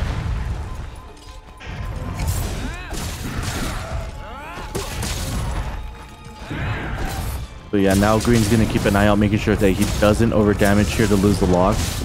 So far, so good.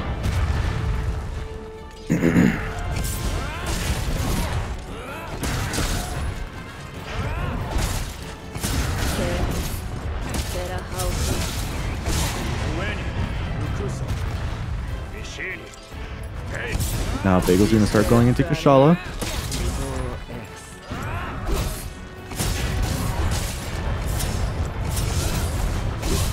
Ooh. Oh, good AI. Okay. that was good. Yeah, so luckily Kushala was just a couple of hits for the head topple there.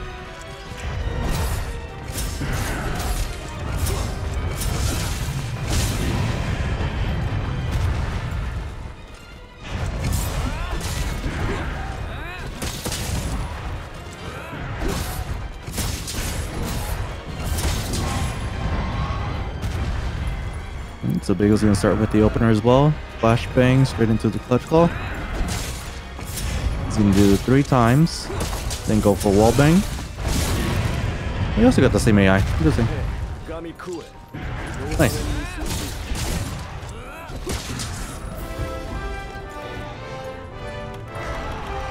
They're like flopping animations are perfectly synced up for a second. It was really weird. Yeah, it was it was interesting to watch there. Oh boy, a ledge.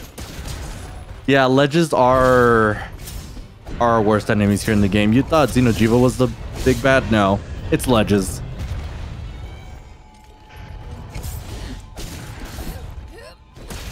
Luckily, Bagel's doing really well on this health lock here, adjusting appropriately.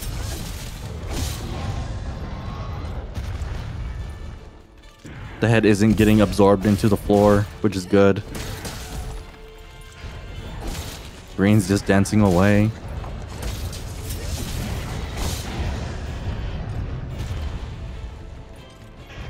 So what was that, Johnny? Want to talk Anyways. about it again, or? See? Oh my gosh, this is so hard. Why can't I just have like a nice, easy Kushala? Why can't you be normal? Monster Hunter moment.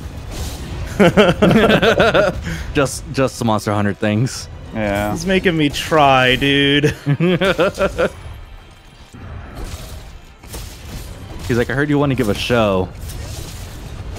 Oh, stay on the ground. Oh, wow.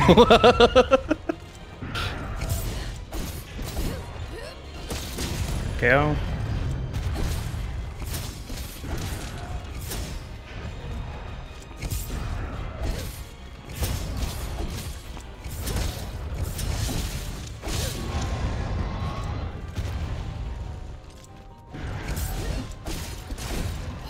So this is Nice. the final quest, which does mean we're bringing back the cat.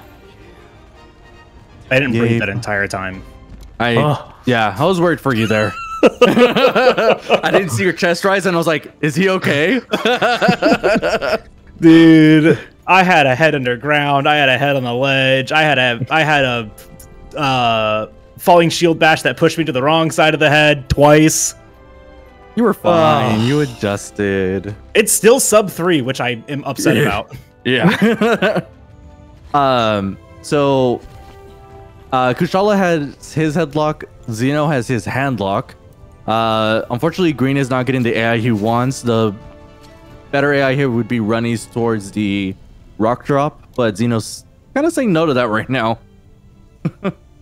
Oh my god. I believe. Stone triple cart. Sir.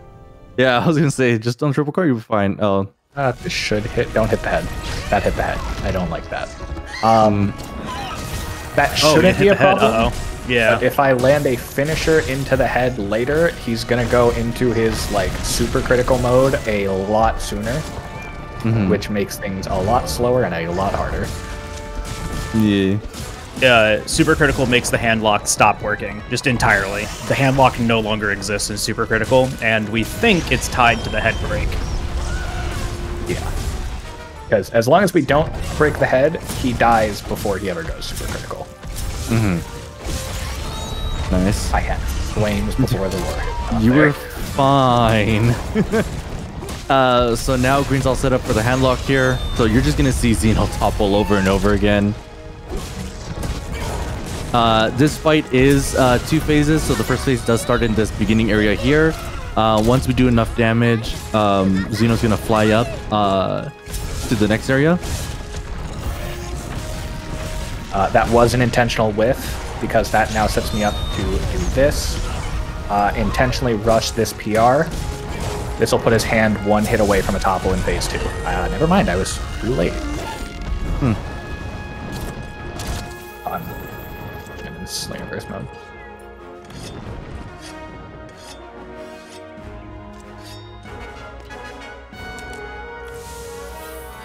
Yeah, now we're gonna go into the second phase of the Xeno Jiva fight. Does he get Narnia? No. There is a chance of Xeno Jiva just being on the other side of this stadium here. But luckily Green did not get that Narnia. We call it go to Narnia here. Yep. Gilly Mantle there to bait out a roar. Claw Uppercut does have super armor on it, and does a half tenderize, so that lets me get the tenderize back there very quickly. Stop sneezing! Run at me, you coward! Thank you. There it is. There, I think my finisher clipped into the wing. Yeah. Okay, now Bagel's gonna start setting up for the handlock as well. So tenderize the arm. Oh my goodness. Oh my goodness. You're fine.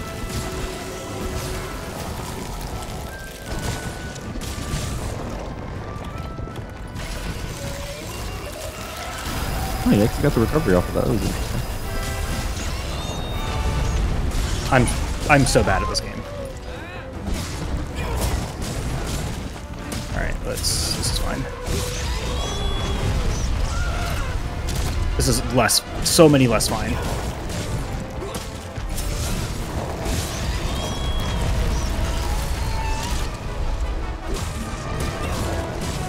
Fortunately, the handbrake takes forever, and I missed my opportunity to get the handbrake easily, so we're gonna waste some time here.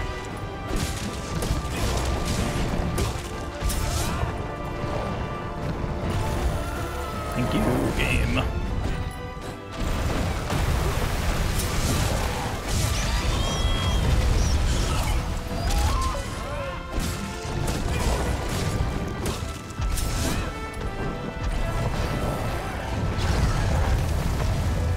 But Green does have to sharpen here because his weapon did go into white sharpness.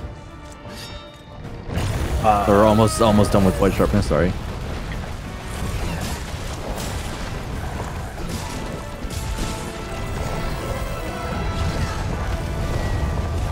Ideally, we never have to sharpen in here, but since I've lost the lock a few times, it means I'm going to go through sharpness a lot quicker.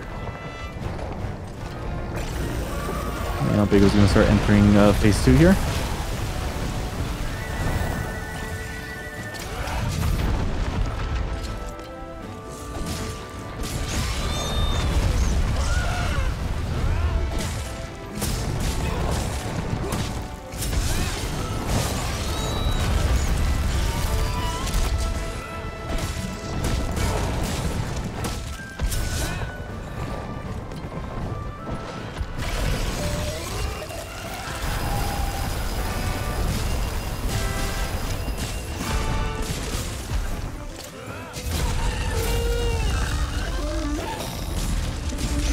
Unfortunate.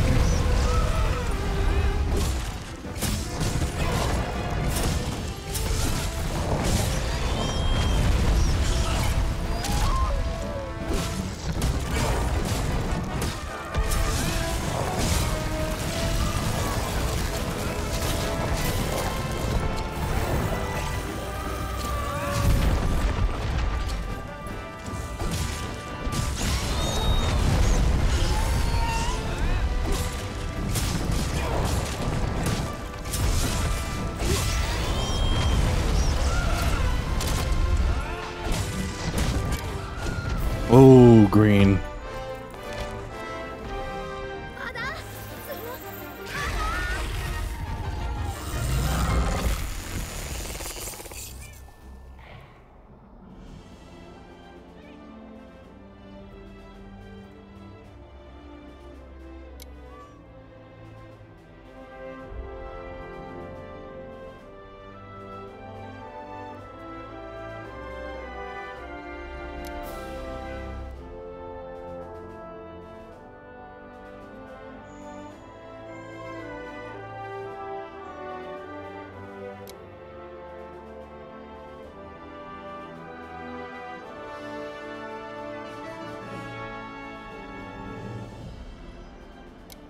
Oh, yeah, sorry. That was... Well, GG. Yeah, I wasn't sure there's like a cutscene or something after, yeah. Now it's time for Jal to bring it home. Mm-hmm.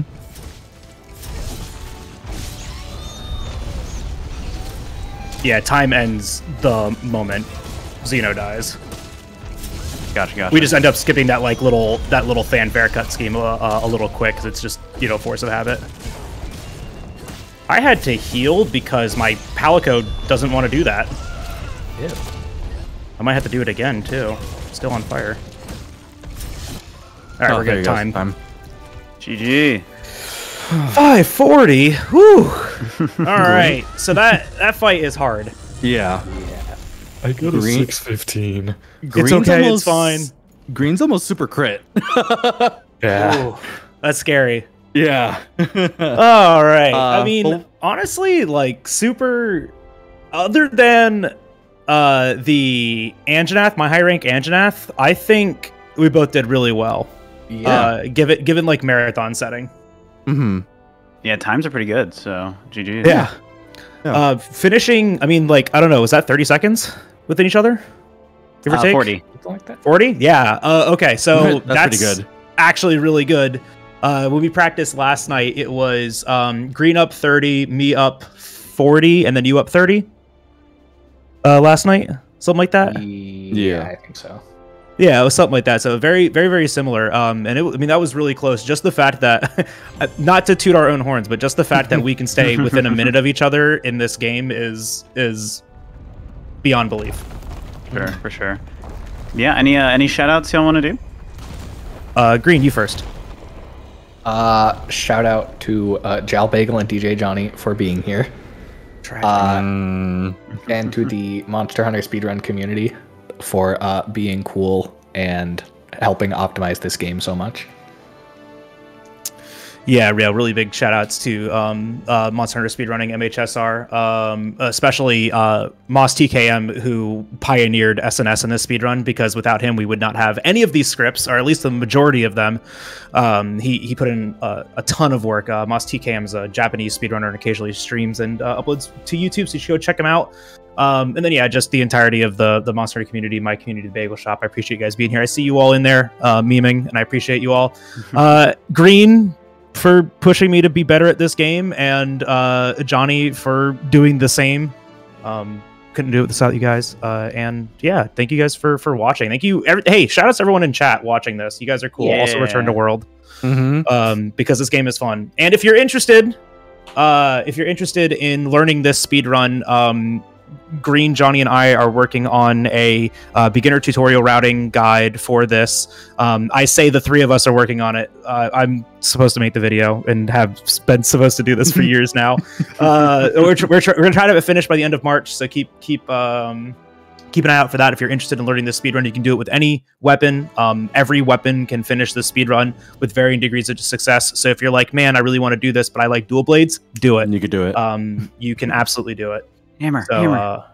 Yeah. Hammer. No, okay, but like hammer. All memes aside, hammer is the best learning weapon for this speedrun. I'm not even joking. Awesome. Every time someone's like, "I want to learn it. What weapon should I start using?" I'm like, hammer every time. Yeah. Cool. Well, yeah, thank you all so much again. Please be sure to drop a follow to everybody if you enjoyed any part of this speedrun. Jalbagel, Greenspeed18, and DJ Johnny. That's all their Twitch names. Definitely go drop them all follows. Thank you both so much for running this. Thank you, DJ Johnny, for commentating. And before we go, okay, the only other announcement I have is I'll actually be back hosting 2 more specials later this week. I'll be hosting a Paper Mario 1000-Year Door any percent speedrun on Friday at 7 p.m. Eastern, and then I will be hosting / running Pokemon Platinum Elite Four Round 2 speedrun on Sunday. That'll be 1 p.m. Eastern, so if you want to hear my voice again, tune in back for those. That'll be right here on Games Done Quick, twitch.tv / Games Done Quick. And we're not actually done for the day. There's more live speedrunning content coming up with Out of Bounds, so we'll be back right after that break with that. So see you in a bit.